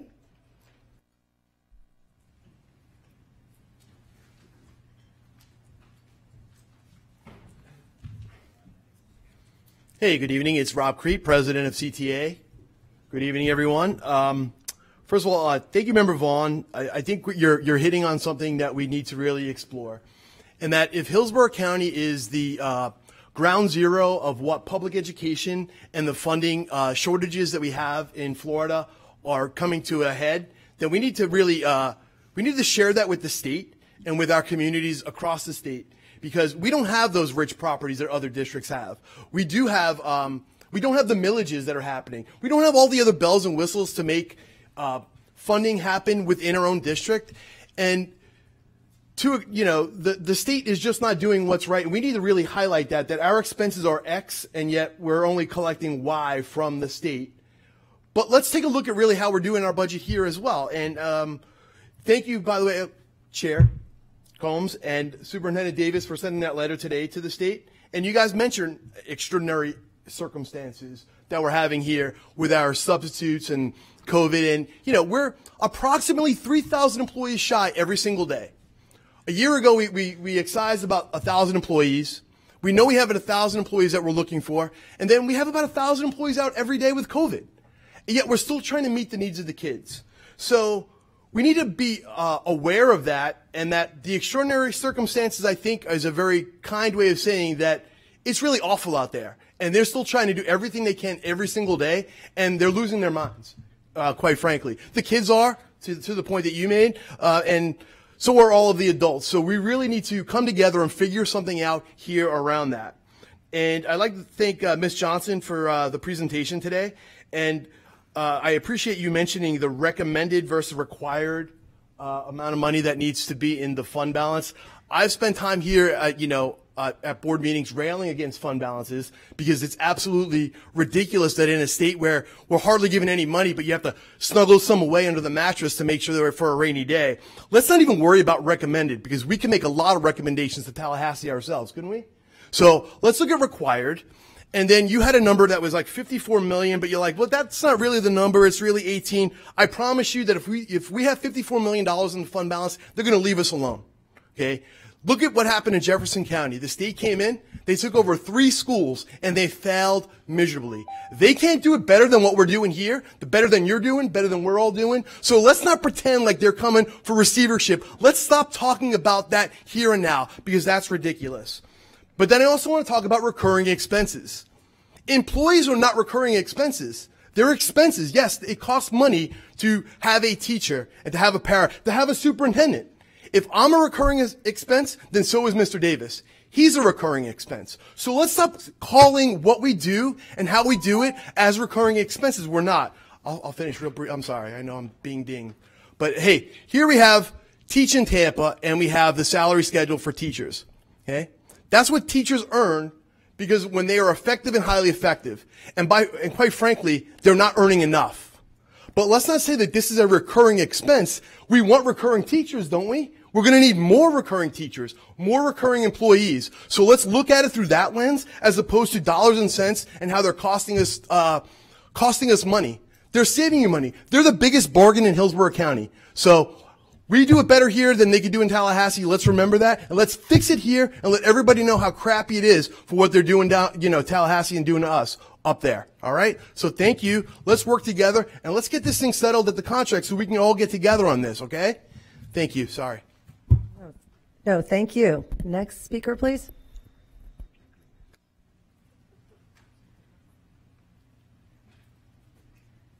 Good evening, school board, superintendent, and everyone who braved Omicron to be here this evening, and the hundreds, if not thousands, of people that have started to just watch the board meetings. Heidi Glick, Alonzo High School.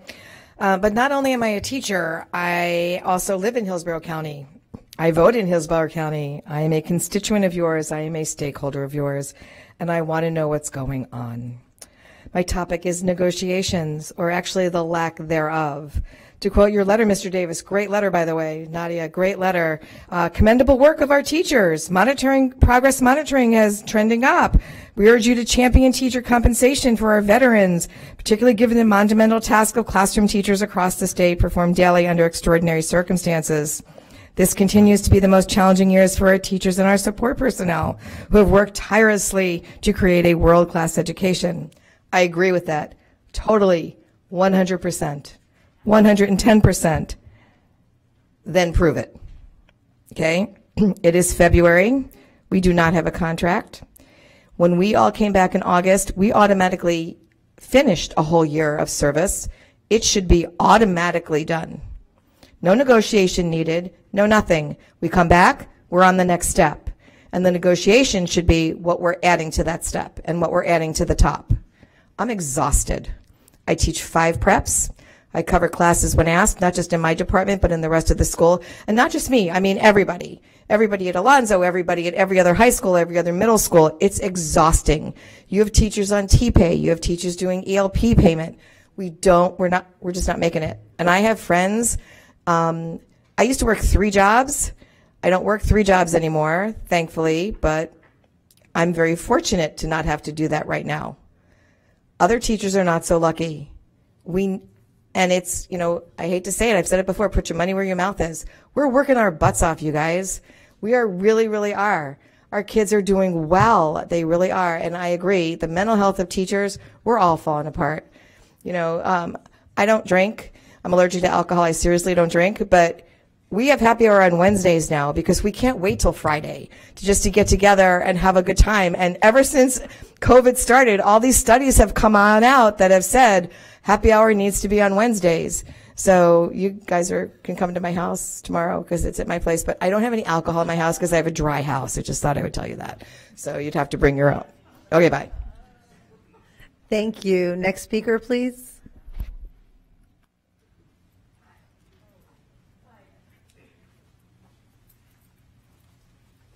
Hi, I'm Carissa Denica. I first want to say that I am a teacher, obviously, but I'm also a parent of 2 children who go to Hillsborough schools. I am a graduate of Hillsborough schools. I've been in this system for a long time. And I wish I could go back to pretending I didn't know about all of this, but I do. Like Heidi said, we receive appreciation emails that acknowledge all the work that we've done. And frankly, it leaves us in this paradox. If you can see the good work that we're doing, why are we at the end of January at a standstill at the bargaining table? Have we not earned it? I did a little math recently. I'm a math teacher, so it's kind of what I do, but I was doing it for fun. The greatest step increase on that list that Rob gave us is about 4.5%, which is less than that inflation rate that we all know of. The median step increase is 1.5. Myself, I'm hoping for a 1.8%, less than $1,000 increase. If bargaining isn't completed soon, you're going to see more teachers leaving. You're going to see the veteran teachers leaving that know that, like myself, I'm asked to be a teacher leader. If I'm being asked to be a teacher leader, then because of my years of service, then how can you do that without paying for those years of service? Now, I know that we're told that there isn't enough money, and I always like to give solutions, possible ones. But beware, I grew up real poor, so these are probably real rough ideas.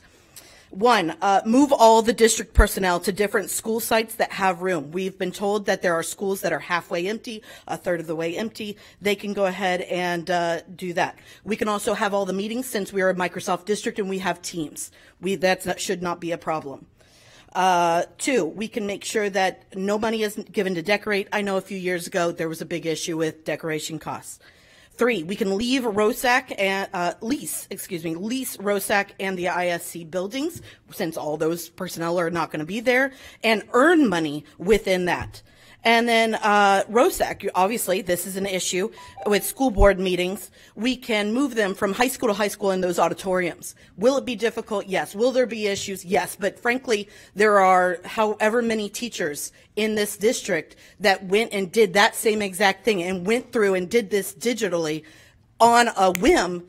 I think we can do that too. I don't know if that's going to solve the world for us, but it sure would put a dent in it. Thank you. Thank you. Next speaker, please.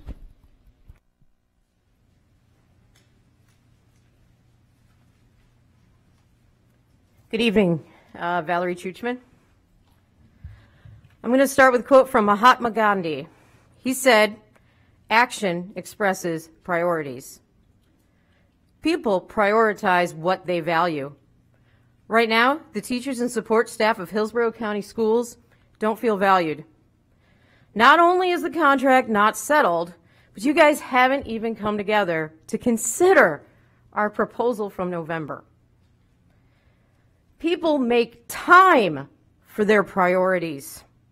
By delaying your executive session to discuss that contract proposal, the message that you're sending to the people in our schools is y'all don't have time for them. The employees have made the children of this district their priority. But all they've received in return from this room are excuses and platitudes. Last meeting, we heard that you guys need to keep the lights on. Well, do you know who are truly worried that they may not be able to keep their lights on? People who care for the students of this district every single day. Please prioritize them. Come back to the table with an offer, a real offer, that includes our earned year of service. Because if y'all mean what you say, you will find a way. Thank you. Thank you. Next speaker.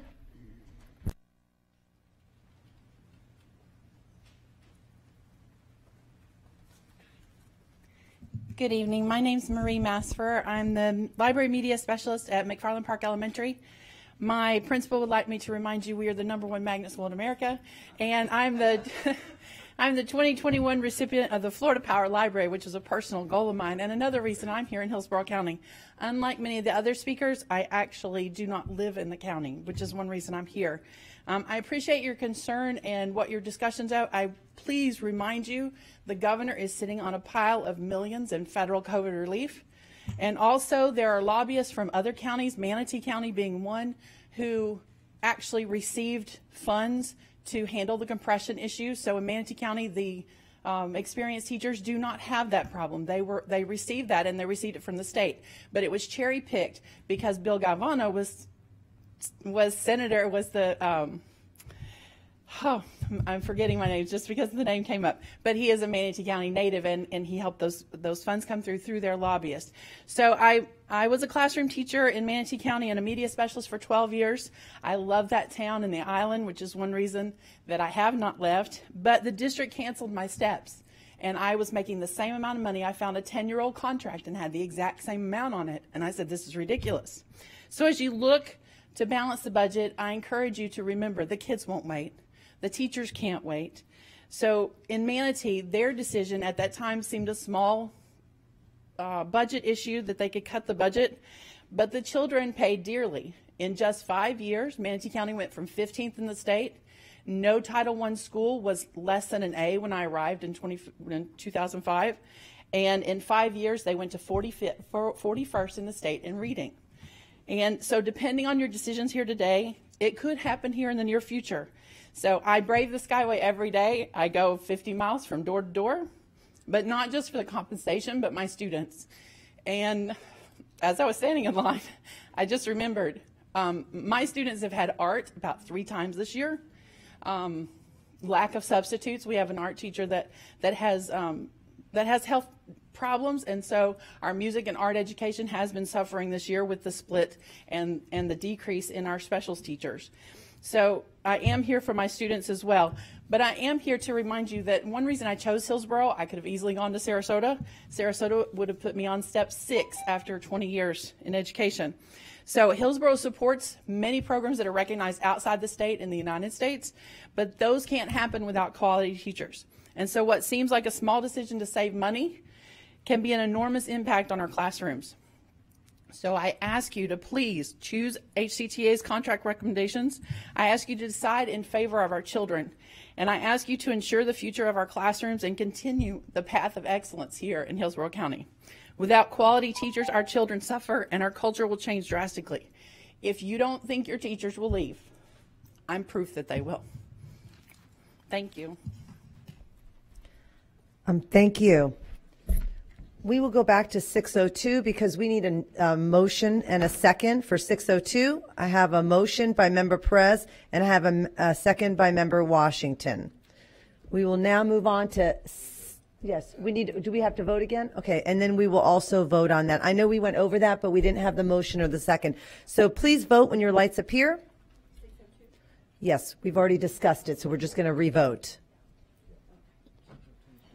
Okay, so it passes unanimously. Now we're going to move on to 605, submission of grant application by the Grants Research Operations Office between January 25th, 2022 and December 31st, 2022, and accept awarded funds, the Federal Program Grants and Administration. Superintendent Davis will highlight this item. Yes, ma'am, to the chair. This is an opportunity that we bring to the board annually at the same time for us to get permission to go out and seek competitive grants and other grants within throughout the state and throughout the nation. Historically, it usually takes between 30 and 45-day calendar. The grants are open, and that process being able to bring to the board, we may miss out on particular grants. And as you know, we go out to get seek grants, and I'm going to tell you, our grant team is exceptional in Hillsborough County. It's the best I've been around. Lisa Placo and her team are awesome. They go out for professional development grants, SEL grants, DODEA grants, mental health, STEAM, STEM, and also academic enrichment grants. So, last year, we were at $188 million for grants, and this year we're around $221 million. And then we'll continue to move the needle related to competitive grants. We're at $1.8 million. So just to get permission for the board, anytime that we will win a grant, obtain a grant, we will inform the board. And any expenditures linked to that particular grant, that will come in front of the board once we are awarded, if we are awarded. Thank you, Superintendent Davis. I need a motion and a second to approve item C605. I have a motion by Member Washington and I have a second by Member Vaughn. Member Vaughn, you pulled this item. Do you have any questions or comments? Yes, thank you, Madam Chair. I wanted to highlight this because I think it was interesting that the gap analysis originally, it talks about how we're ranked 43rd in other states and that we're relying on these grants to try to even fill in gaps left by the state and local funding. It says it right here in front of us. And I consistently have constituents ask me, are we going out for grants? Have we looked at grants? What are we doing about grants? So I thought it was really important to highlight this in response to show that we are aggressively looking at grants and trying to capture every penny that we can when it comes to grant funding so that our constituents understand that, yes, absolutely, while Member Gray said that they may not be the most sustainable source of funding, that we are, doing everything that we can to capture every penny of funding to support our schools. So I just wanted to highlight that. Thank you. Thank you, Member Vaughn. Member Hahn? Thank you, Member Combs. I just want to continue the conversation, and I do think grants also allow us to try some really innovative things and pilot some things that, inform what we're doing across our schools. So, we have to balance that with making sure that when the grant sunsets, then, if we don't have a way to sustain that, then it does sunset. But I agree with Member Vaughn. They're important part of the work that we do. It's a very competitive process. So when we do get awarded grants, I just applaud everybody involved because I know, working in that world through USF, how competitive that process is, and it does help us really stand out as a district. So thank you. Thank you, Member Hahn. Member Snively? Thank you, Madam Chair. I will echo the sentiments of Dr. Hahn when she says it really can set our district apart with innovation and technology and creativity, and so I applaud our grants folks have been fabulous for years. They've really, really done a great job.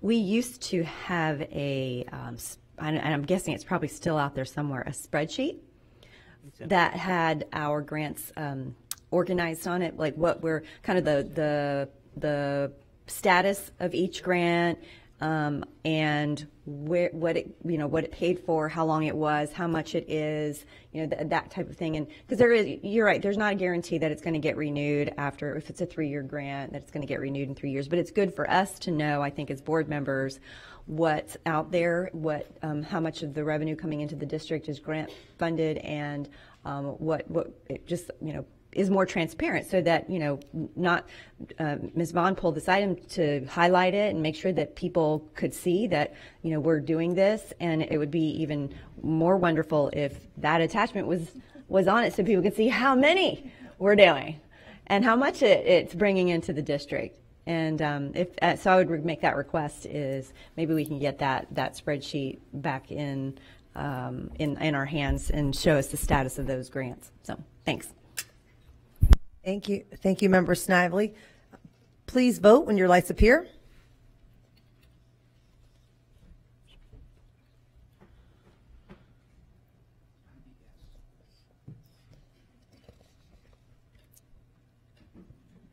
And it passes unanimously.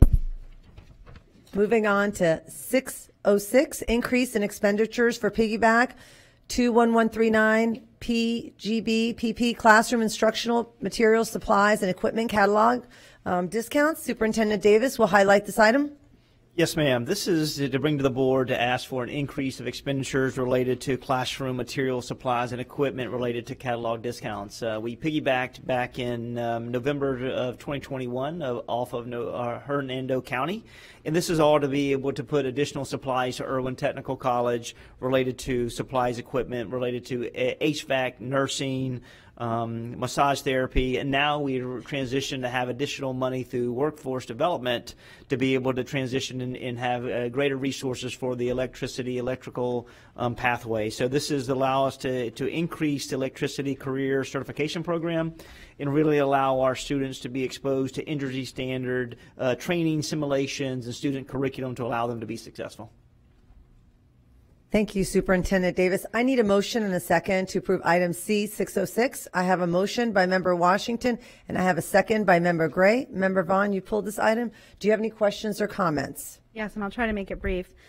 Superintendent Davis, I've had some questions regarding our piggyback agreements. I've actually had a lot of questions. I don't know if the board has any interest in eventually having a workshop around it. I don't know if we can put it on the topics and poll members. They might not have any interest, but people have addressed concern to me that when we're using piggybacks and we're bypassing our local workforce to get a better rate because we do have such a financial crunch, when we identify, how many of the curriculum that we would need for this piggyback and we go out, when we come back and you ask for additional money on that, is that just because we underestimated our student enrollment? Is it based on underestimating how many pieces we would need, or has the price gone up? I think people are concerned that we're going outside of our county and we're making agreements for a lower rate, and then we have things that come back and we ask for more money on that piggyback, and people just want to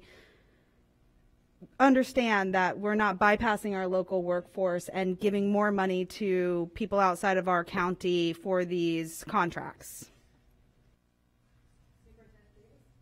Superintendent Davis? Yes, ma'am, to the chair. It's a good question, and we've had a conversation this week related to, and particularly maybe last week, related to piggybacks, and I've asked my staff to be very thorough related to when we bring piggybacks to the board, and to identify how that piggyback potentially is saving us money related to the current price that's been extended to potential awards.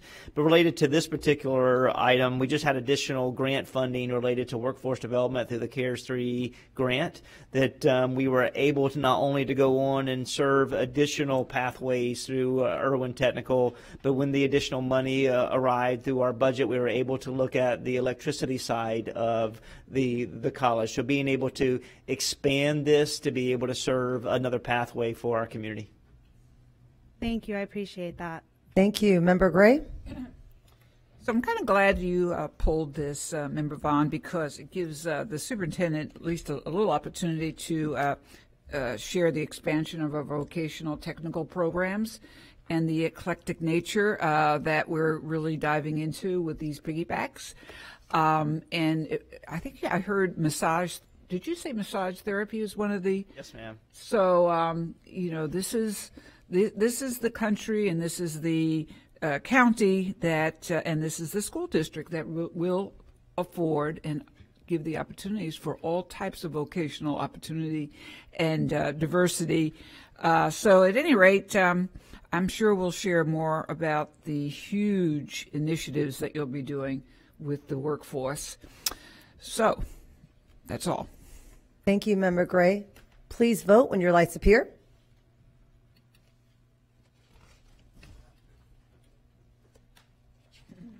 And it passes unanimously. 608 Piggy Bank Enterprise Resource Planning System. Superintendent Davis will highlight this item. Yes, ma'am. 608 is a piggyback for our ERP system. Back in 2017, the board approved the transition to our ERP. With that is to be able to look at all of the software management to really help us have more sophisticated software to be able to serve us through human resources, through our finances, and to be in through all the logistics related to this work. So in this ERP system, it's major for us to make certain we have conversion of all of our analytics, all of our data, all of our processes to make it make sure that we are fluent. Because if this ERP conversion is not done with the delicacy and the attention needed, it will potentially hurt us in so many different avenues. So what we're looking for today is being able to come back to the board and ask for a $1.3 million increase in services through our consultant of Infor. They bring a team of specialists, of experts, analysis experts, program specialists to be able to help us aid in our data conversion, alignment to our processes with IT, human resources, and financials. And through the chair, I'd like to give this to Dr. Weeks to be able to provide any additional information. Yes. I would like to point out that for the district moving forward, as Superintendent Davis had stated, that this is a critical item that we need to move forward on. We do have a specific deadline that is looming in front of us, and the existing system that we're using is about to go completely out of service. We've been working on this since 2017, as Mr. Davis had stated. This funding will be used to allow us to push towards the implementation, the final implementation of the product. This will take us through the remainder of this fiscal year. That expenditure will occur out of general funds. However, that will be restored by capital funding before the end of the fiscal year. I'm told somewhere in the June timeframe. And I'm told because of the type of expenditure it is that it initially needs to be incurred through the general fund, which is why it does not impact or it's why it needs to go directly to general fund and not capital. So, thank you. I need a motion and a second to approve item C608. I have a motion by Member Perez and I have a second by Member Snively. Any discussion? Member Vaughn? Thank you, Madam Chair. Thank you, Mr. Weeks, for clarifying that although this is a general fund expenditure, it will be coming back. You're saying that's, I've been told most likely by June, but I just want to clarify that by the close, this will be restored from capital outlay. Is that correct? Ms. Johnson? That's correct. Okay, because I just want to kind of clarify going forward for general fund expenses, until we really restructure our operations, our operation budget, that I can't in good faith, even for things that we need, vote for things that come out of our capital fund, until we're able to support and pay our staff and our teachers a livable wage. So I just want to be clear on that. So I'm voting for this because we are getting reimbursed. So I appreciate that. Thank you, Member Vaughn. Member Perez? Thank you, Madam Chair. Once this is taken out of our general funds, what is our general funds going to look like? How is it going to impact? Ms. Johnson? It's been the general fund, but we'll do a transfer from the capital to cover the expense.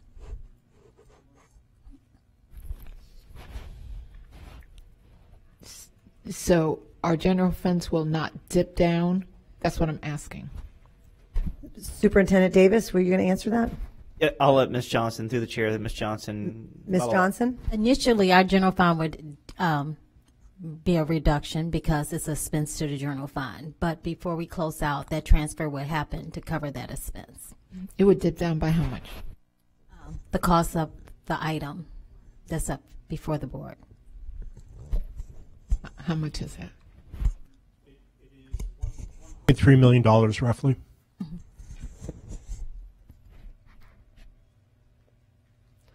Do we have any more questions? Member Gray? Thanks, Madam Chair. And Mr. Weeks, I know that you spent time with the board members explaining this necessity that we get this, we must have it updated. And I am reminded just on behalf of the teachers, if they don't have that software that's up to date, and staff members, cabinet members, if we can't get our technology up to a point of, let's just say, normalcy, then we're going to fall behind, not only academically, socially, and mentally. We have to have an update. And Mr. Weeks, I want to thank you for putting this together. I can't hardly see you, so I'm looking between the chairs. I see it as a necessity to keep up for the students' welfare and our, as I said, the cabinet members and our principals. Thank you. Member Vaughn? Thank you, Member Gray. I appreciate that input, but I would just like to add a comment that if we don't have staff members because we don't prioritize them feeling valued and having a livable wage in our community, then there will be no one to use this technology other than cabinet. Thank you. Thank you, Member Vaughn. Please vote when your lights appear.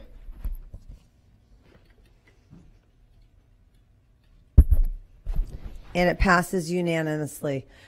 Next is 610, increase in expenditures for invitation to bid on school board's vehicle and safety vest steam cleaning. Superintendent Davis will highlight this item. Yes, ma'am. Through the chair, in June 25th, 2019, the board approved an agreement to provide steam cleaning services for our school buses, for our vehicles, and also for our safety vest. And what we see due to COVID, we've seen an increase of a need for us to have greater cleaning. So bringing back to a board an additional expenditure going back to match the 2019-2020 year of $240,000. This will be spent in a split cost through ESSER dollars, and at the same token being able to leverage general funds as well.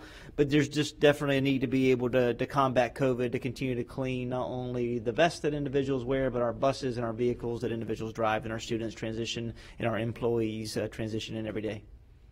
Thank you, Superintendent Davis. I need a motion and a second to approve item C610. I have a motion by Member Gray, and I have a second by Member Hahn. Any discussion? Member Perez? Why is it that we can't pull all of this out of ESSER funds? Superintendent Davis? Yes, ma'am. Through the chair, our ESSER funds have been identified as of right now. If there's an opportunity for us to go, we've expended the majority of them. There's an opportunity to go and actually make an amendment, we will. But right now, to be able to make certain that we cover this expense, we had to be able to identify what was available through ESSER. The same in what wasn't available, we had to pick up with general fund and make it a reality. If we can go back and create and process any amendments, we'll work with our team to see if that's availability to do so, and we'll keep the board informed. Thank you, Superintendent Davis. Member Vaughn? Thank you, Member Member Perez. I had the same question. To follow up on that, because I think that's confusing to people because we got so much money. Is that because we're taking this from ESSER 2 that was broken down into buckets, and we've expanded as much as we can for that ESSER 2 bucket since we didn't get free access to the ESSER money and it was subcategorized? Mr. Farkas? Just to clarify, the reason the original expenditure was from the general fund, this extension, this added money is actually through ESSER. So there will be no more money taken from the general fund. That's already been spent. So if we had to go back, we'd reclassify it. There's no more general funds being spent with this expenditure. It's only ESSER. The general fund was spent in the first part of it. This is needed to increase. If that makes sense. So no money's coming out of the general fund if we approve. No more money is coming out of the general fund. The original approval for the steam cleaning was done out of general fund. This expenditure, this expansion or added funds will all be out of ESSER. Okay, thank you. Thank you. Member Snively? Thank you, Madam Chair. Two questions. One, what's the breakdown of the financial impact? I know what I'm asking is, what is the $161,720 specifically paying for? Mr. Farkas, you have a breakdown of what that $161,000 will be? Do you mean like how many buses it's cleaning, that part of it? Well, yeah. Is it the sanitation part? Is it the harness part? Is it the safety? Majority of it's the buses, because we actually steam clean the buses every week, which is to make sure that we've got those clean, because that's the one place we can't social distance. So a majority of it, I don't have the breakdown here, but I can get it for you. Okay, and then are school buses considered capital expenditure? Yes. So when you can we not use capital revenue to maintain capital expenditures? Why can't we use capital funds to maintain capital? That is a great question, but you cannot. Assets. Very specific that maintenance is a non-capital expenditure. The school bus, the expensive part is the capital expenditure, but to maintain it has to be out of general fund. So is that, and that's decided by the legislature, correct? 100% that's statute. Yes, yeah. I kind of knew the answer to that question too. Sorry, but that's potentially somewhere where we could impact legislative change as well. So because there are laws that are they're antiquated and outdated, some of them, and they don't apply the same way anymore. And this is a perfect example of particularly, anything that we purchase that it becomes capital investment for our schools and students, that should be able to be maintained by capital funds as well. But that's just my professional opinion, and we can take that to the legislature too. Thank you, Member Snively. Please vote when your lights appear. That's right. And it passes unanimously. 701 to approve the guaranteed maximum price, the GMP, for the bus loop and parent pickup project at 2 sites, and that's Lamb and Progress Village. Project number 100294. Superintendent Davis will highlight this item.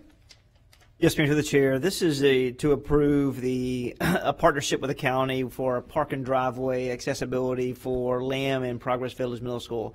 For so many years, they've had problems with the community of getting into these two facilities and being able to exit. So the county is going to partner us to be able to address and rebuild their pickup zone to eliminate traffic, along with help with the bus traffic, to be able to get our constituents and our students in and out of both facilities in a efficient manner. Thank you very much, Superintendent Davis. I need a motion and a second to approve item C701.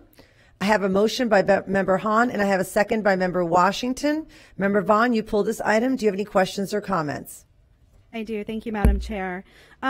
Superintendent Davis, I pulled this item because when I go to visit my schools in my district, a big portion of the concerns that I have from administrators are outdated bus loops, parent pickup lines. The concerns are teachers are staying hours and hours and hours later to make sure that students get picked up in time. And some of those, I know it's very complicated because some of that is federal highway property, some of it's county property, some of it's city property, some of it's our property. But as the liaison who sits on the TPO board, I want to have more conversations going forward and invite fellow board members who have issues with the schools in their districts with similar concerns about this. And I thought this was a good opportunity to have that conversation about, moving forward, if we can build more infrastructure to address and deal with a lot of these internal transportation problems that we have, whether it comes to the bus loop or whether it comes to parent pickup, because it's frustrating parents, it's frustrating school administrators, and I feel like that when I kind of dig, there's a gray area, to use words that have been given to me, between is it the county's responsibility, is it our responsibility, and whose responsibility. And I think we need to do a better job of addressing whose responsibility it is and really advocating to get these problems or these issues solved. So I just wanted to highlight that and start having conversations about it, because this is the first time I've seen something on the agenda that addresses some of those concerns. Thank you. Thank you, Member Vaughn. Please vote when your lights appear. And it passes unanimously. We're now going to move on to Section E, which is the information items. First is 1201, the Financial Advisory Committee update. Ellen Lyons, Vice Chair of the Financial Advisory Committee, will highlight this item.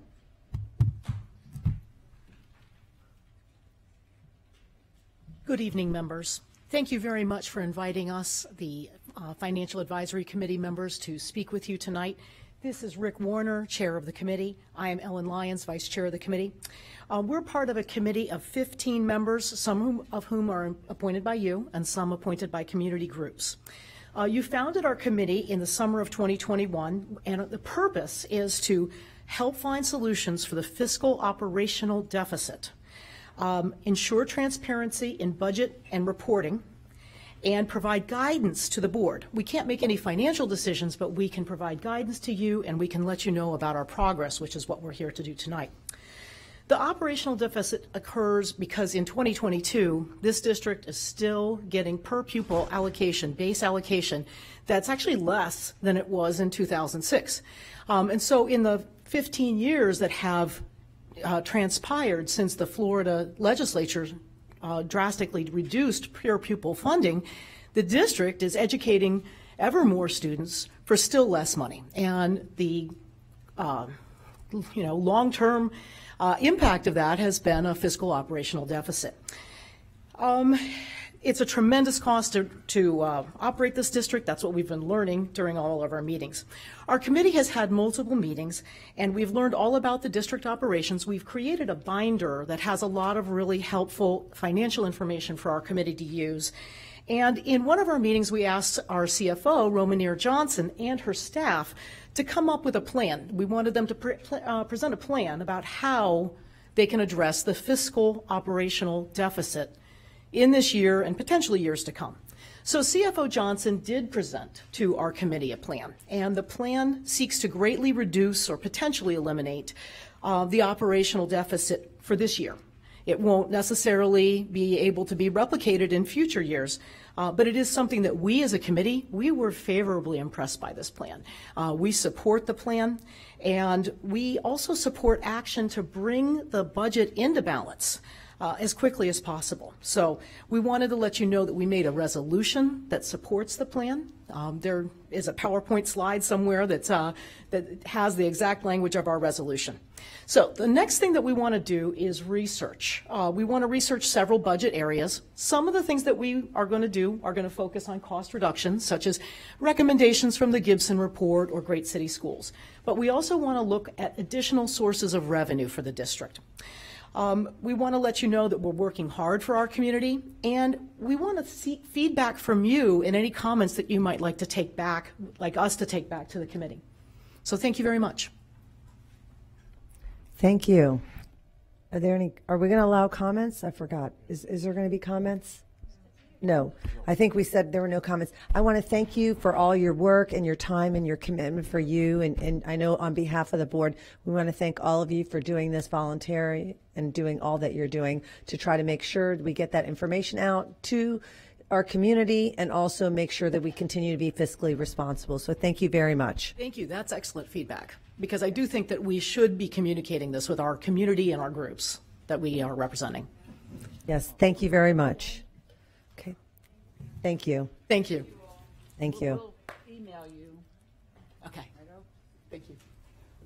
Thank you. Next is 1202, which is the State of Florida Department of Health and Hillsborough County School District contract to provide relief from impact of COVID-19, the federal programs, grants, and administration. Superintendent Davis will highlight this item. Yes, ma'am. This is just to recognize a collaboration between Hillsborough County Public Schools and the State of Florida Department of Health, in able to execute a contract an amount of $828,000 to be able to reimburse, for staffing costs, for salary costs, for nurses, for PPE, and also be able to help with the dashboard. So just collaboration continues to show that we're working collectively to be able to remain safe and to be efficient with our work related to COVID. Thank you, Superintendent Davis. We will now move on to our superintendent comments. Superintendent Davis? Yes, ma'am, through the chair. All right, Mr. Pablo, you ready? All right, so this evening we want to identify a couple things within a presentation to recognize the Excellence in Education winners, to be able to highlight Black History Month activities. The board did a really nice job with the proclamation, and I agree, it's 365 days a year that we celebrate individuals that have been the architects of this great country. At the same time, be able to update some items on our consent agenda, and then identify sales tax referendum expenditures and share proactive solutions that we're helping students be successful and be able to help transformation. One of the things with Goal 3 is exceptional talent, to be able to highlight excellence in education. As you know, on last week, Thursday, is my first day back out. We get a chance to glow crazy, and what an awesome event by HEF to be able to recognize not only the winners in Hillsborough County, but all of the individuals that were deemed, identified, and nominated for 3 prestigious awards in Hillsborough County. I want to recognize Domingo Mr. Lopez from Shields Middle School. He is our Ida S. Baker Diversity Educator of the Year. He gave a passionate speech that evening. I know that I thought he was going to get the gong, but he didn't get it. But he did a really nice job, and he'll be recognized to represent Hillsborough County. Also, for the Instructional Support Staff Employee of the Year, Mrs. Smith at Temple Terrace Elementary School. She is a parent liaison aide. Wonderful job in recognizing her efforts and her work. And then also the Teacher of the Year, Mrs. Laura Weiderberg from Armwood High School, biology teacher. Anyone could have been a representative for Hillsborough County, but these 3 individuals were recognized, and we celebrate them on a special night. And thank HEF and all of our partners with Suncoast and others in Caspers for really making this a special night. We really needed it, and we did it in a safe manner. And thank you to all of our attendees for recognizing the protocols in place to be able to attend the special event. Also, Goal 2 in our strategic plan is all about supporting an organizational culture and celebrating Black history for the month of February. One thing we task our staff to do to recognize a theme in Hillsborough County Public Schools. And one of the things we recognize is a focus on Black health and wellness, and so really pertinent related to COVID. So they did a really nice job. So that is our theme that we will focus on. We're asking anyone in our school district who is many activities that we will implement in our schools to use our hashtag HCPS Black History 2022 to share the school-wide activities, school-wide events on our social media platforms to show the concentration, the focus, and the celebration within our school district. We've given a number of teacher resources, accessibility. Thank you to Academic Services, Mr. Connor and his team, and really giving us aligning not only lessons, but also aligning MyOn readings connected to Black history, and then many school district events that will happen, from contests to spotlights to essays to art events to recognizing one individual per day to online classrooms, and also being able to identify pioneers who've worked and changed the work in a proactive solution way in healthcare.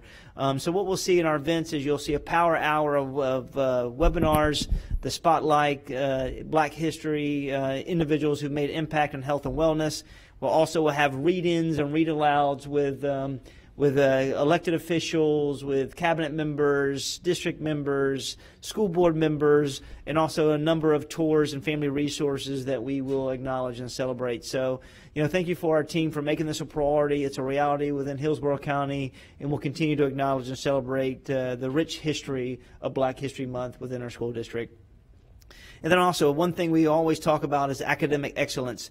And tonight the board we presented to the board through the consent agenda 501 through 505, which really signifies how our students are competing at a national scale. And so many of our our choirs, our chorus, our bands, and our magnet students are going all across this country in a safe manner with parent permission to be able to go and compete, and we bring that to the board for recognition and celebration.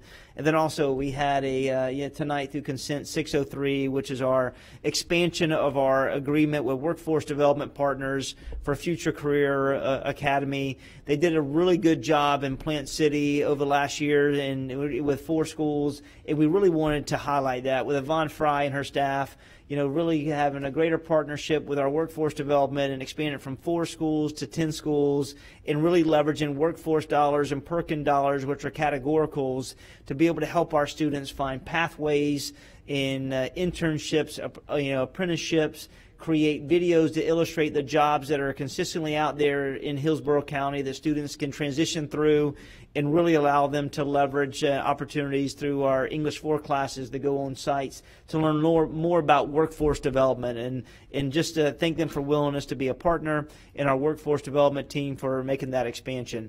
And then also sales tax. I would be remiss, and thank you to our team, our community, Citizens Advisory Community team for coming this evening, giving their thoughts about how we can improve. And one thing we do is talk about transparency and trust. If we are going to seek an additional revenue stream, one way to do it is highlight what this executive committee has done for the sales tax referendum to be able to expend Hillsborough County funding in an efficient, transparent manner. To date, while this community has invested over $300 million to Hillsborough County to address deferred maintenance, and tonight we bring another final acceptance to McKittrick Elementary School. But I cannot thank this executive committee, the oversight committee, for doing this in a delicate, caring manner and being efficient in their work, and it's going to allow us to build that trust within our community. And then also finally bringing suspended agenda to the board, Transformation Network. And I'm going to let Ms. McCray kind of talk about her work. And they've been really laser-light focused on moving the needle for our students, building the capacity of our teachers and our parents. And I'll let her highlight what we're doing. Absolutely. The last board meeting on December 14th, we were able to bring to you our MOU agreement with our colleges and universities. Just wanted to share an update with you. As early as this month, students came back from the December winter vacation, the second week of January. So we have hit the ground running with getting our advertisements out, and we have over almost 50 applications of students that are already saying that they want to participate. So we will start our first round of students going into our schools in the next week, and we will continue to advertise and get the word out that we have opportunity for college students to come in and to help have tutorial opportunities with our students.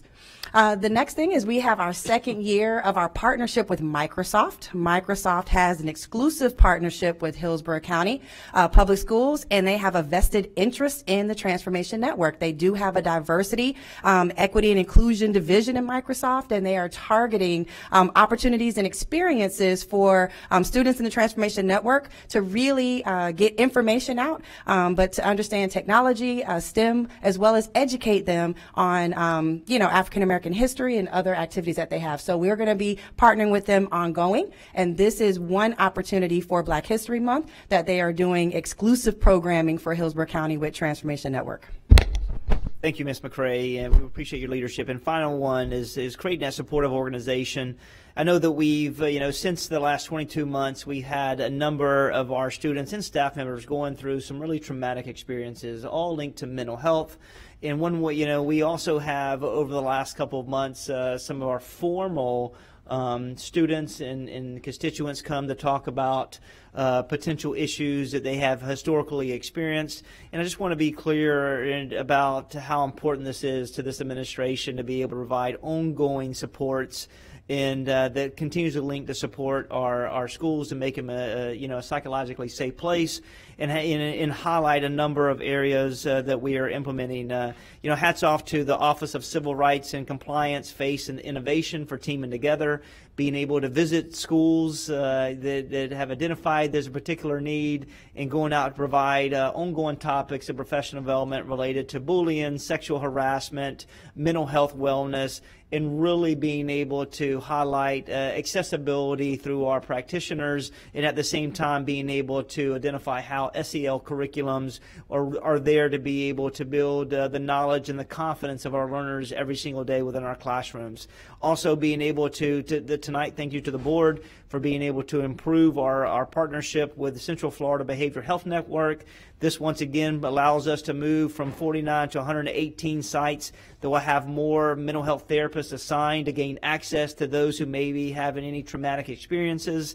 And then also being able to, at the district level, our district staff going out and meeting with school governance, school mental health advisory councils, and also adult advisory councils to be able to identify what's working, what's not, what we can do differently, and have greater accessibility to be able to provide services. And thank you for our team. I know that this team has continued to partner and formalize our partnership with the Crisis Center of Tampa Bay. We are on the verge of trying to create an aggressive messaging component that really talks about how we have students to have an opportunity to build relationships. We will launch Hillsborough Assist.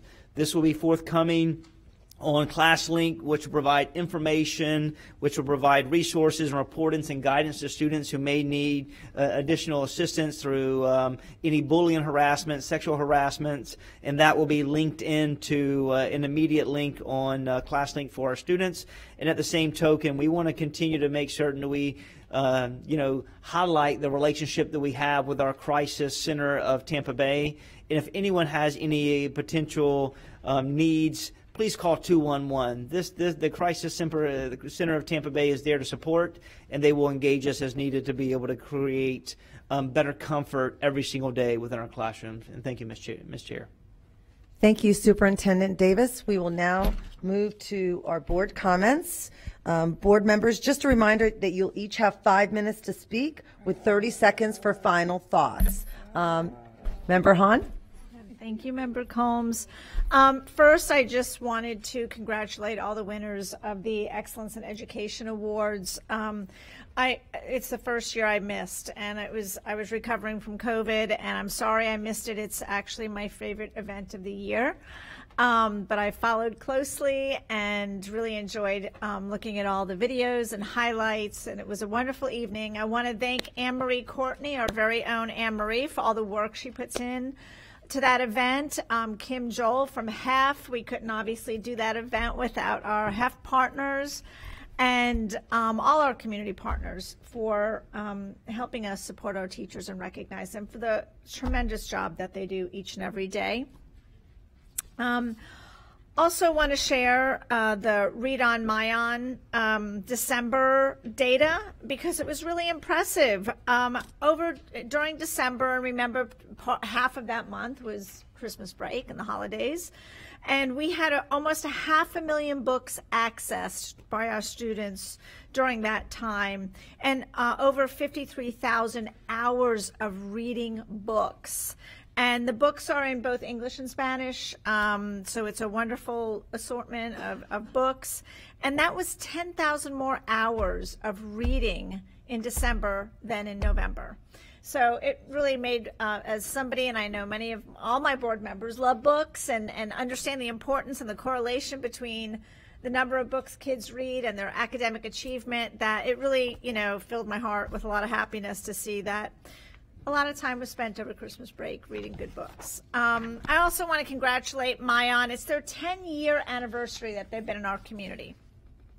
And, I do try and share the impact that Myon has on our students. And next meeting, I'll probably share a video that really highlights a lot of our community partners and folks in the community congratulating Myon. But our partnership with Myon is made possible by a lot of great community partners like the Children's Board and our Early Learning Coalition and the Housing Authority, and a lot of great organizations understand how important and the impactfulness that organization has on our district. The last thing I just want to comment on is something that was brought up during our public comment, and it was around books. And it's been discussed, I think, at every board meeting for months and months and months now. And I think tonight, you know, two of the speakers really drove home the point and demonstrated articulately the correlation between pornographic materials and human trafficking and grooming kids and the mental health challenges that this has on our students. And I guess my question for the superintendent is who is making the decisions to purchase books like the ones that have been discussed? And is that individual librarians? Is it staff? Is it publishers that we, you know, that are sending books that, you know, we have agreements with? I'm just trying to wrap my head around how these decisions are made, because I think it's important for our constituents to understand that. This board is not sitting here and rubber stamping books to go in libraries, but how is that happening, Mr. Connor? Mr. Connor? Yeah, through the chair. It's a great question, and our media specialists have been trained extensively on that process, and they're trained pretty regularly about the selection process. And so typically our media specialists look to some of the best seller in some of the recommendations from Scholastics and other reading publisher lists to make those decisions. But our media specialists, typically in what we're looking at as far as our speakers here recently, most of those have been library books. And so that's primarily selected by the media specialist. And is there a process that they have to go through when they select books for their libraries in our schools?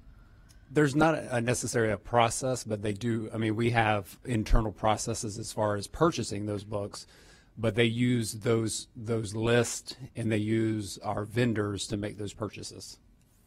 Okay, so they just get to choose individually what books go in each library. Okay, I just think that's important because this has come up now at every board meeting, and I did not particularly really know if it was a staff level decision and every library kind of got the same books, every middle school, every elementary school, you know. So I appreciate the information on that, and thank you so much. I appreciate the time, Member Combs. Thank you, Member Hahn. Member Gray? And also thank you, Member Hahn, too, about the books. I actually was asking the various librarians how they were selected. And in fact, Mr. Connor, you're right on the dime. They decide in some of those books, teachers have actual lesson plans around, which is hard to wrap your head around, but that is the reality. They do choose those books. Now, also, thank you, Superintendent Davis, for mentioning, again, our referendum committee and the monies that we get so Mr. Farkas can spend a lot of money on renovating the schools. And it is a good thing, and it's necessary, and they do a great job, all volunteers, led by the Honorable Betty Castor. Also, getting back to the Black History, we want to thank, in addition to the wonderful, let's just say, leaders in the Black History world, is Allison Edgecombe, who also has helped our task force bring about the Thurgood Marshall clubs in our high schools, along with Mr. Connor. We are definitely, and I know Allison is working hard to make that occur in spite of this virus, but we are, and she is very, just very tenacious, and I'm positive it will be a very big success and a very important club to have at our high schools. I want to say also we appreciate Toba and James Ransom, the 34th annual breakfast with the speaker, Reverend Emmanuel Cleaver. Always great to be inspired and really giving us great insight into the needs of the Black communities, and it's just so important that every year that all the board members do attend, as we always do. Also, since I'm saying also, let me just change that to say in addition. I didn't know this, but Baycare has trained over, and I have it down here, 9,000 of our students in CPR, because I was wondering where Colette was, O'Keefe, And she said, Lynn, I've been busy training all these students for CPR. So that's 9,000. That's quite formidable. Thank you, Colette. I also want to say, and I didn't bring the watches. Yes, I'm going to bring the watches for the Gasparilla 5K. Now it's January 26th. 26, yeah, because 27th is a half marathon. 26th, and I want every board member to get in shape. Superintendent Davis is supposedly changing. February. Did I say February? You said January. It scared me. Oh my gosh, I've been, you know what, I'm going to blame it on the cool weather in this Roszak building. Too cold. So at any rate, the board members will be given a watch, and I will be expecting their time. Of course, I want to beat them all. And that's easy. It's an easy challenge, by the way, because I'm not that fast. So, we're going to go ahead and give you a promo code. Thank you, Susan Harmling, the director of Gasparilla, so you get some money off. And Dina Marshall will put this code. Oh, I'll just send it to you all. Then we have our April 2nd fitness 5K. Van, go ahead, say it loud. What's the name of the race? Race for Education, righto, April 2nd. And I do believe, and I don't want to take a chance, but I do believe I have Member Snively singing the national anthem. And I do believe, let me change that to, I do know that Superintendent Davis has a training schedule, and we will try to beat perhaps Van Ayers on a 5K. It's out there. And all right, I got 25 seconds. Thank you. The white coat ceremony at Dunbar, and I know Shake Washington knows about it, teaching 5th graders to prepare for their future in the medical industry. How critical is that? Wonderful experience. Thank you, Principal Cynthia Krim, and the wonderful teachers that make this happen. So much great things happening in our district. Did it. Yay! Thank you, Member Gray. Member Perez? Thank you. So my announcement is dear and near to my heart. In 1995, I decided, I was living in Pinellas County for 15 years and decided to come back over to Hillsborough County, become a single parent, and come here. And I thought I was going to be raising 3 children on my own, but Hillsborough County Schools taught me different. I had an amazing support system with Van Ayers, Anthony Peroni, April Gillard, to name a few, and they became co-parents with me with 3 amazing children. And today, my daughter, Carmen Perez, is her company, Techstars. I don't know if anybody knows that. They actually picked up her company, and she has now joined an alumni of 161 companies that have collectively gone on to raise over $2 million in capital. And she is one of Hillsborough County's students. So when we talk about our students, when we talk about our teachers, this is what Hillsborough County teachers do. They embrace us. They embrace parents like me. They become family. And, you know, Addison, we have to send a message that we have a zero tolerance.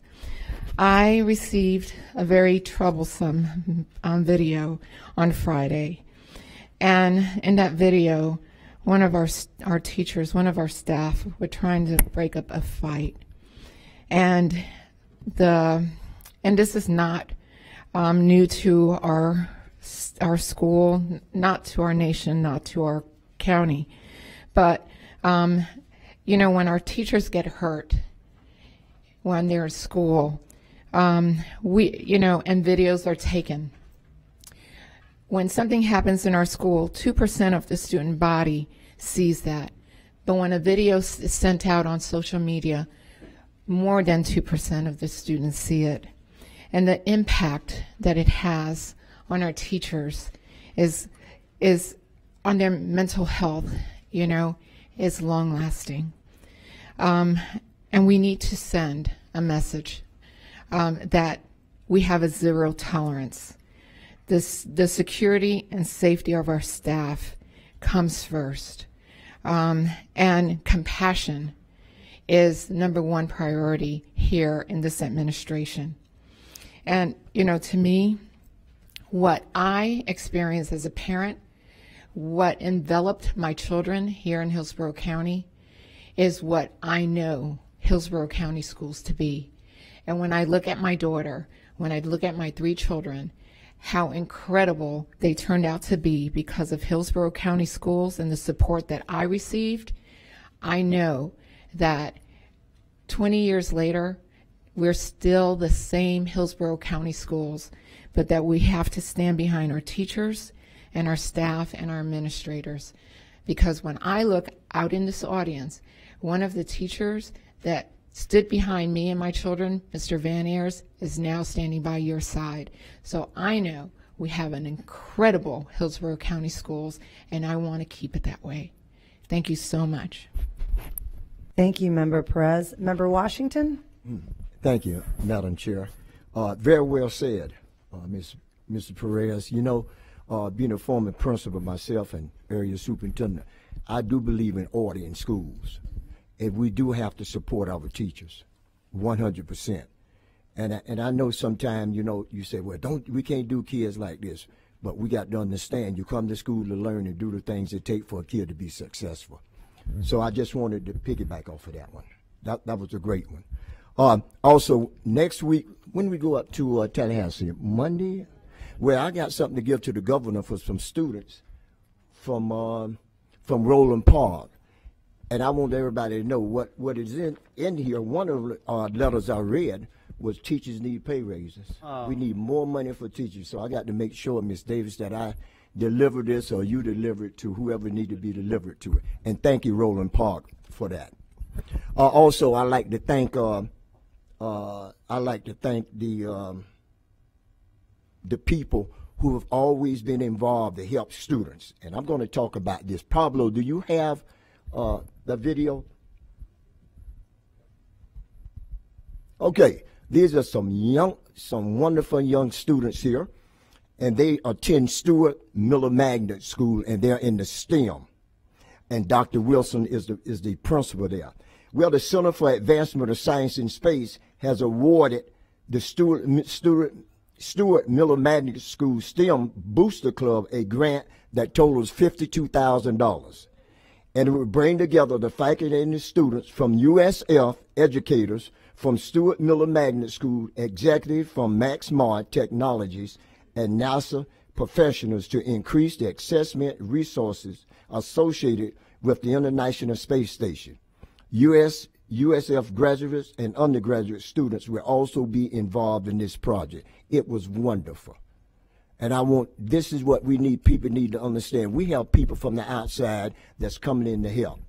And I want to thank USF and Max Technologies for their input in awarding $52,000 for the boosters.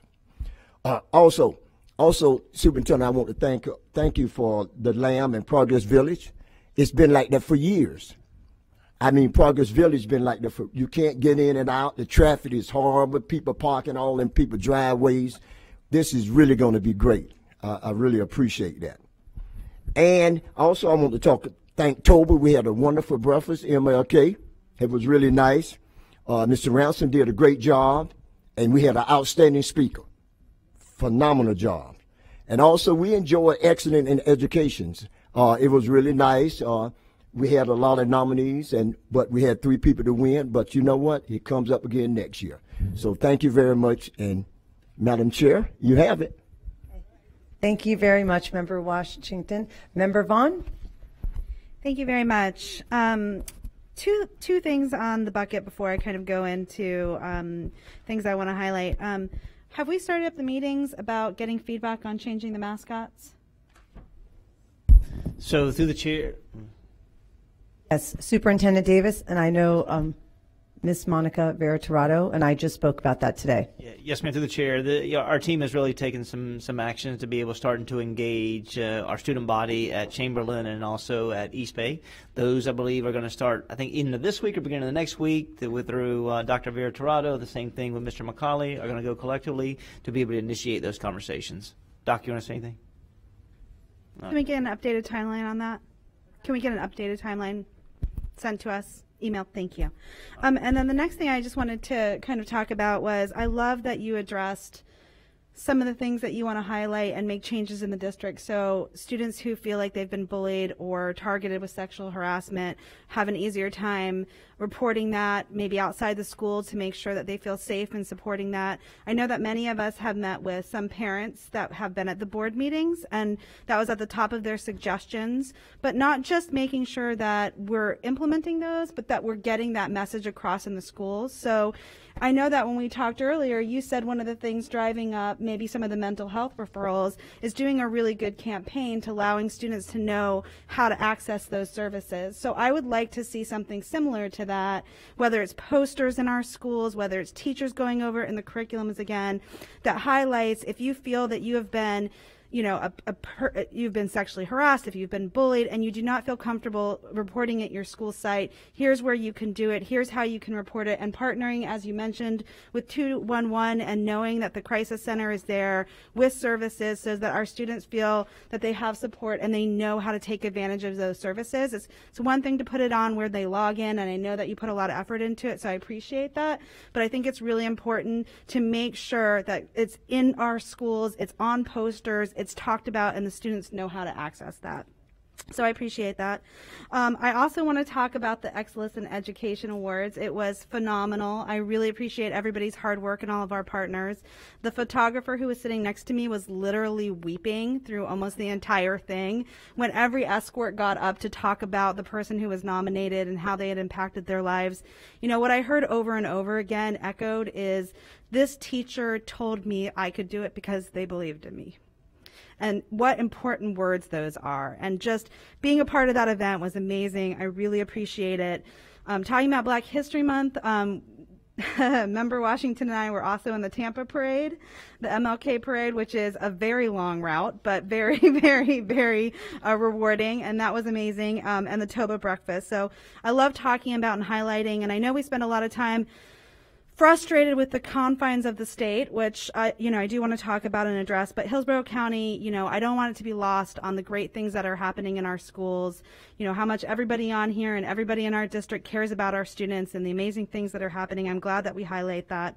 We have had a lot of conversation tonight about the confines between the state and what happens at the board. And I think it's important for the public to really understand that. We get a lot of emails about frustrations that our community thinks that we have control over, and unfortunately we don't.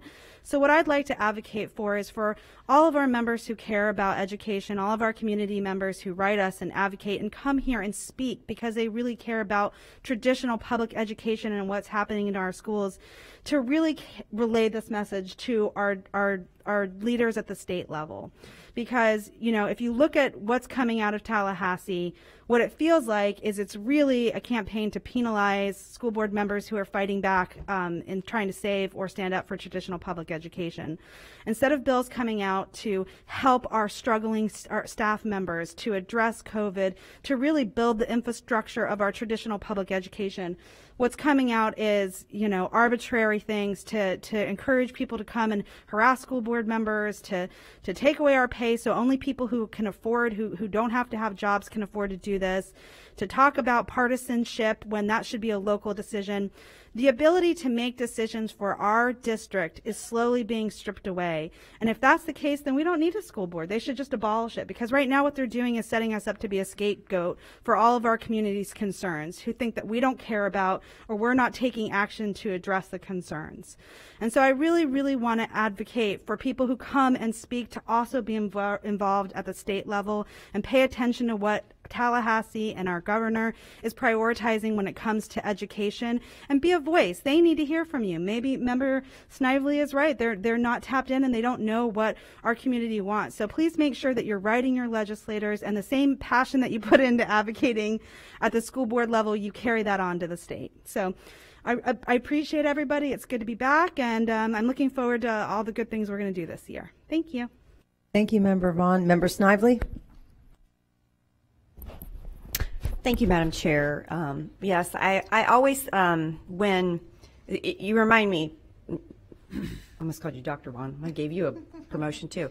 Member Vaughn, when we have our forums with our school students, our middle school and high school students, when we do our forum, you know, at one point we started asking the question back to the student, you know, because they come to us with a lot of concerns, just like the speakers we hear come to our school board meetings with a lot of concerns, and so we challenge our school students to come up with solutions as well, right? And so, but one of the things we talk about is when they do have a challenge, where do they go? They find, you know, because they might complain to their teacher, or they might complain to their parent, or they might complain to somebody that's not a decision maker, right? And so, you know, what you're saying is true. There's a lot of decisions, more so than I've ever seen as a school board member since 2014, being made by our state legislature and not being made by our school district anymore. And so it's really important when you're advocating to know who you should be talking to, because a lot of the times, unfortunately, we don't have the authority. They come to us about, you know, funding or whatever the situation is, and that is, you know, to be redirected to the people that are making those decisions. And so I think it's important to encourage advocacy. I believe in it. I believe in people participating in the process. And democracy, I think it's very important to do your homework and realize that there are certain people who make certain decisions, and you go advocate for those, whether it's here at the school district, it's a decision we make, or the state legislature, or Congress. Know who your decision makers are so that you can advocate to the right people. Because we feel it. You know, we feel them. We're trying to be compassionate. There are certain things that we just unfortunately can't control because we're not the decision makers. But we want to help, and like what we're doing next week is going to Tallahassee, and we are advocating. All of us are going up to talk to our legislators and make sure that we express our concerns about what's happening in public education in our school district. That's not really what I was going to say, but thanks for inspiring me. So anyway. I wanted to really quickly thank Yvonne Fry and Danny McIntyre. They came to talk about Future Career Academy, and unfortunately it got moved on the agenda at the last minute, and so I wanted to apologize because they drove here from Plant City and then they left. So, but I appreciate, we're going to fix that. We're going to work on that. I spoke to Chair Combs, Chair Combs, and we'll work on that. But the main thing is Future Career Academy is a great program that's been in place, and it's growing, and it allows students the opportunity to go visit companies that are hiring. They go out to field trips. They have people come in to talk to them, and it started out in Plant City. We started in the auditorium one year. It was really sweet and cute, and then we expanded it, and now we're doing it at King, Middleton, Armwood, Durant, Simmons, Strawberry Crest, Plant City, Newsome, Leonard, and East Bay High Schools. And so I would encourage those schools to get as many students as they can to participate, because it is just an eye-opener for our students to see what's available to them outside of school once they graduate. And it's not just go to your local gas station or coffee store or grocery store and apply, because there are hundreds of jobs that are being created in Tampa Bay, and we need to prepare our students for what's out there. So thank you, Yvonne and Danny. Maybe we'll get them to come back and say a few words about Future Career Academy and tell us all of the wonderful things once the field trips are done. And then for the Improvement League of Plant City, as Member Perez mentioned, we went to the breakfast the other day. I wanted to thank them for hosting the MLK Leadership Breakfast and the John Dix Foundation scholarships. They were able to give out 8 scholarships. I think they were $1,000 a piece to 8 students in the Eastern Hillsborough County schools, and that was really a wonderful time. So thank you for doing that.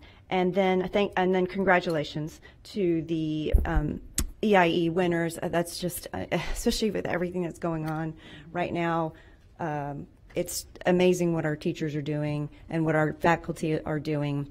And I hope that we can continue to show our appreciation in many ways, whichever ways we can, for everything that they're doing to keep schools going. So thank you and congratulations to our winners.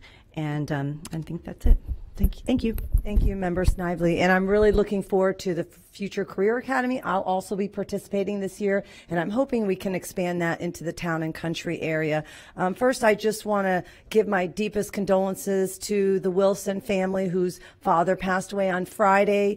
Miss McCoy from Lato High School decided to do a graduation for a really young, special young man who had over a 7.0 GPA, and he's placed, 9th in Lato High School because his father wasn't going to be unable to see him graduate. His father passed away today, but he was able to see his son graduate. And I have to say, the number of faculty and staff and teachers that were there was really overwhelming. And thank you to Gary Brady, our area superintendent, who came, who lives all the way in South Tampa and came. And that was such a special and wonderful moment. I also want to recognize all the Education Excellence Awards. The best part were the speeches from the students, and I remember when the students were nervous, the teachers would come up and just make sure that they were doing okay. So you could see, all the nominees and everybody else, I wanted to congratulate them.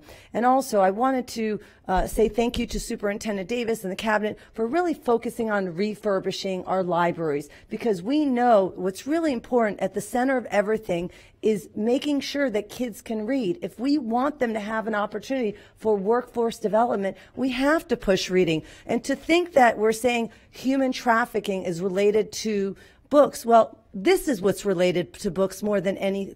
This is what's related to human trafficking. If a child is reading a book, there's not going to be someone who's going to be grooming them. The grooming comes with these phones that are readily available all throughout school. The kids are texting each other, using them for multiple reasons. So, when we're really looking at issues, it's not just books, it's the phone. So I really want to talk about that. And I think all this evening we had many speakers come in and talk about Florida public schools and the funding for Florida public schools. And so, Pablo, I wanted to share this screenshot with everybody. What does it look like for the funding for the base student allocation? In 2007, our allocation was $4,100. 13 years later, we're at $4,300. In 13 years, our base student allocation has only increased by $208. With the inflation, especially in the Tampa Bay area, you tell me 13 years later, how are we supposed to educate our children? Mental health, dual enrollment classes, workforce development, all the things that we're doing. The Florida per pupil spending is 43rd in the nation. It's misleading when we see the teacher salary. Beginning teacher salary is 30th. That's great. Let's lure people in. But guess what? We are 49th in the nation for the average teacher salary. That means after 10 years, 15 years, 20, 25, 30 years, you're making very little compared to when you first started.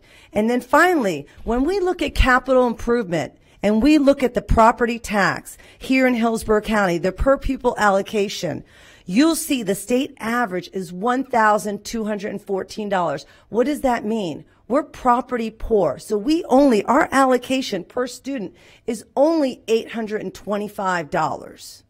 So we are expected to do what we are doing today with the needs greater than ever with an allocation of 20 years. So everyone needs to go to Tallahassee. We need to shout out. When I hear that we're spending record money on public education, that's because there's record number of students that are coming here. And it's not the charter schools that are taking away the money. It's the base student allocation.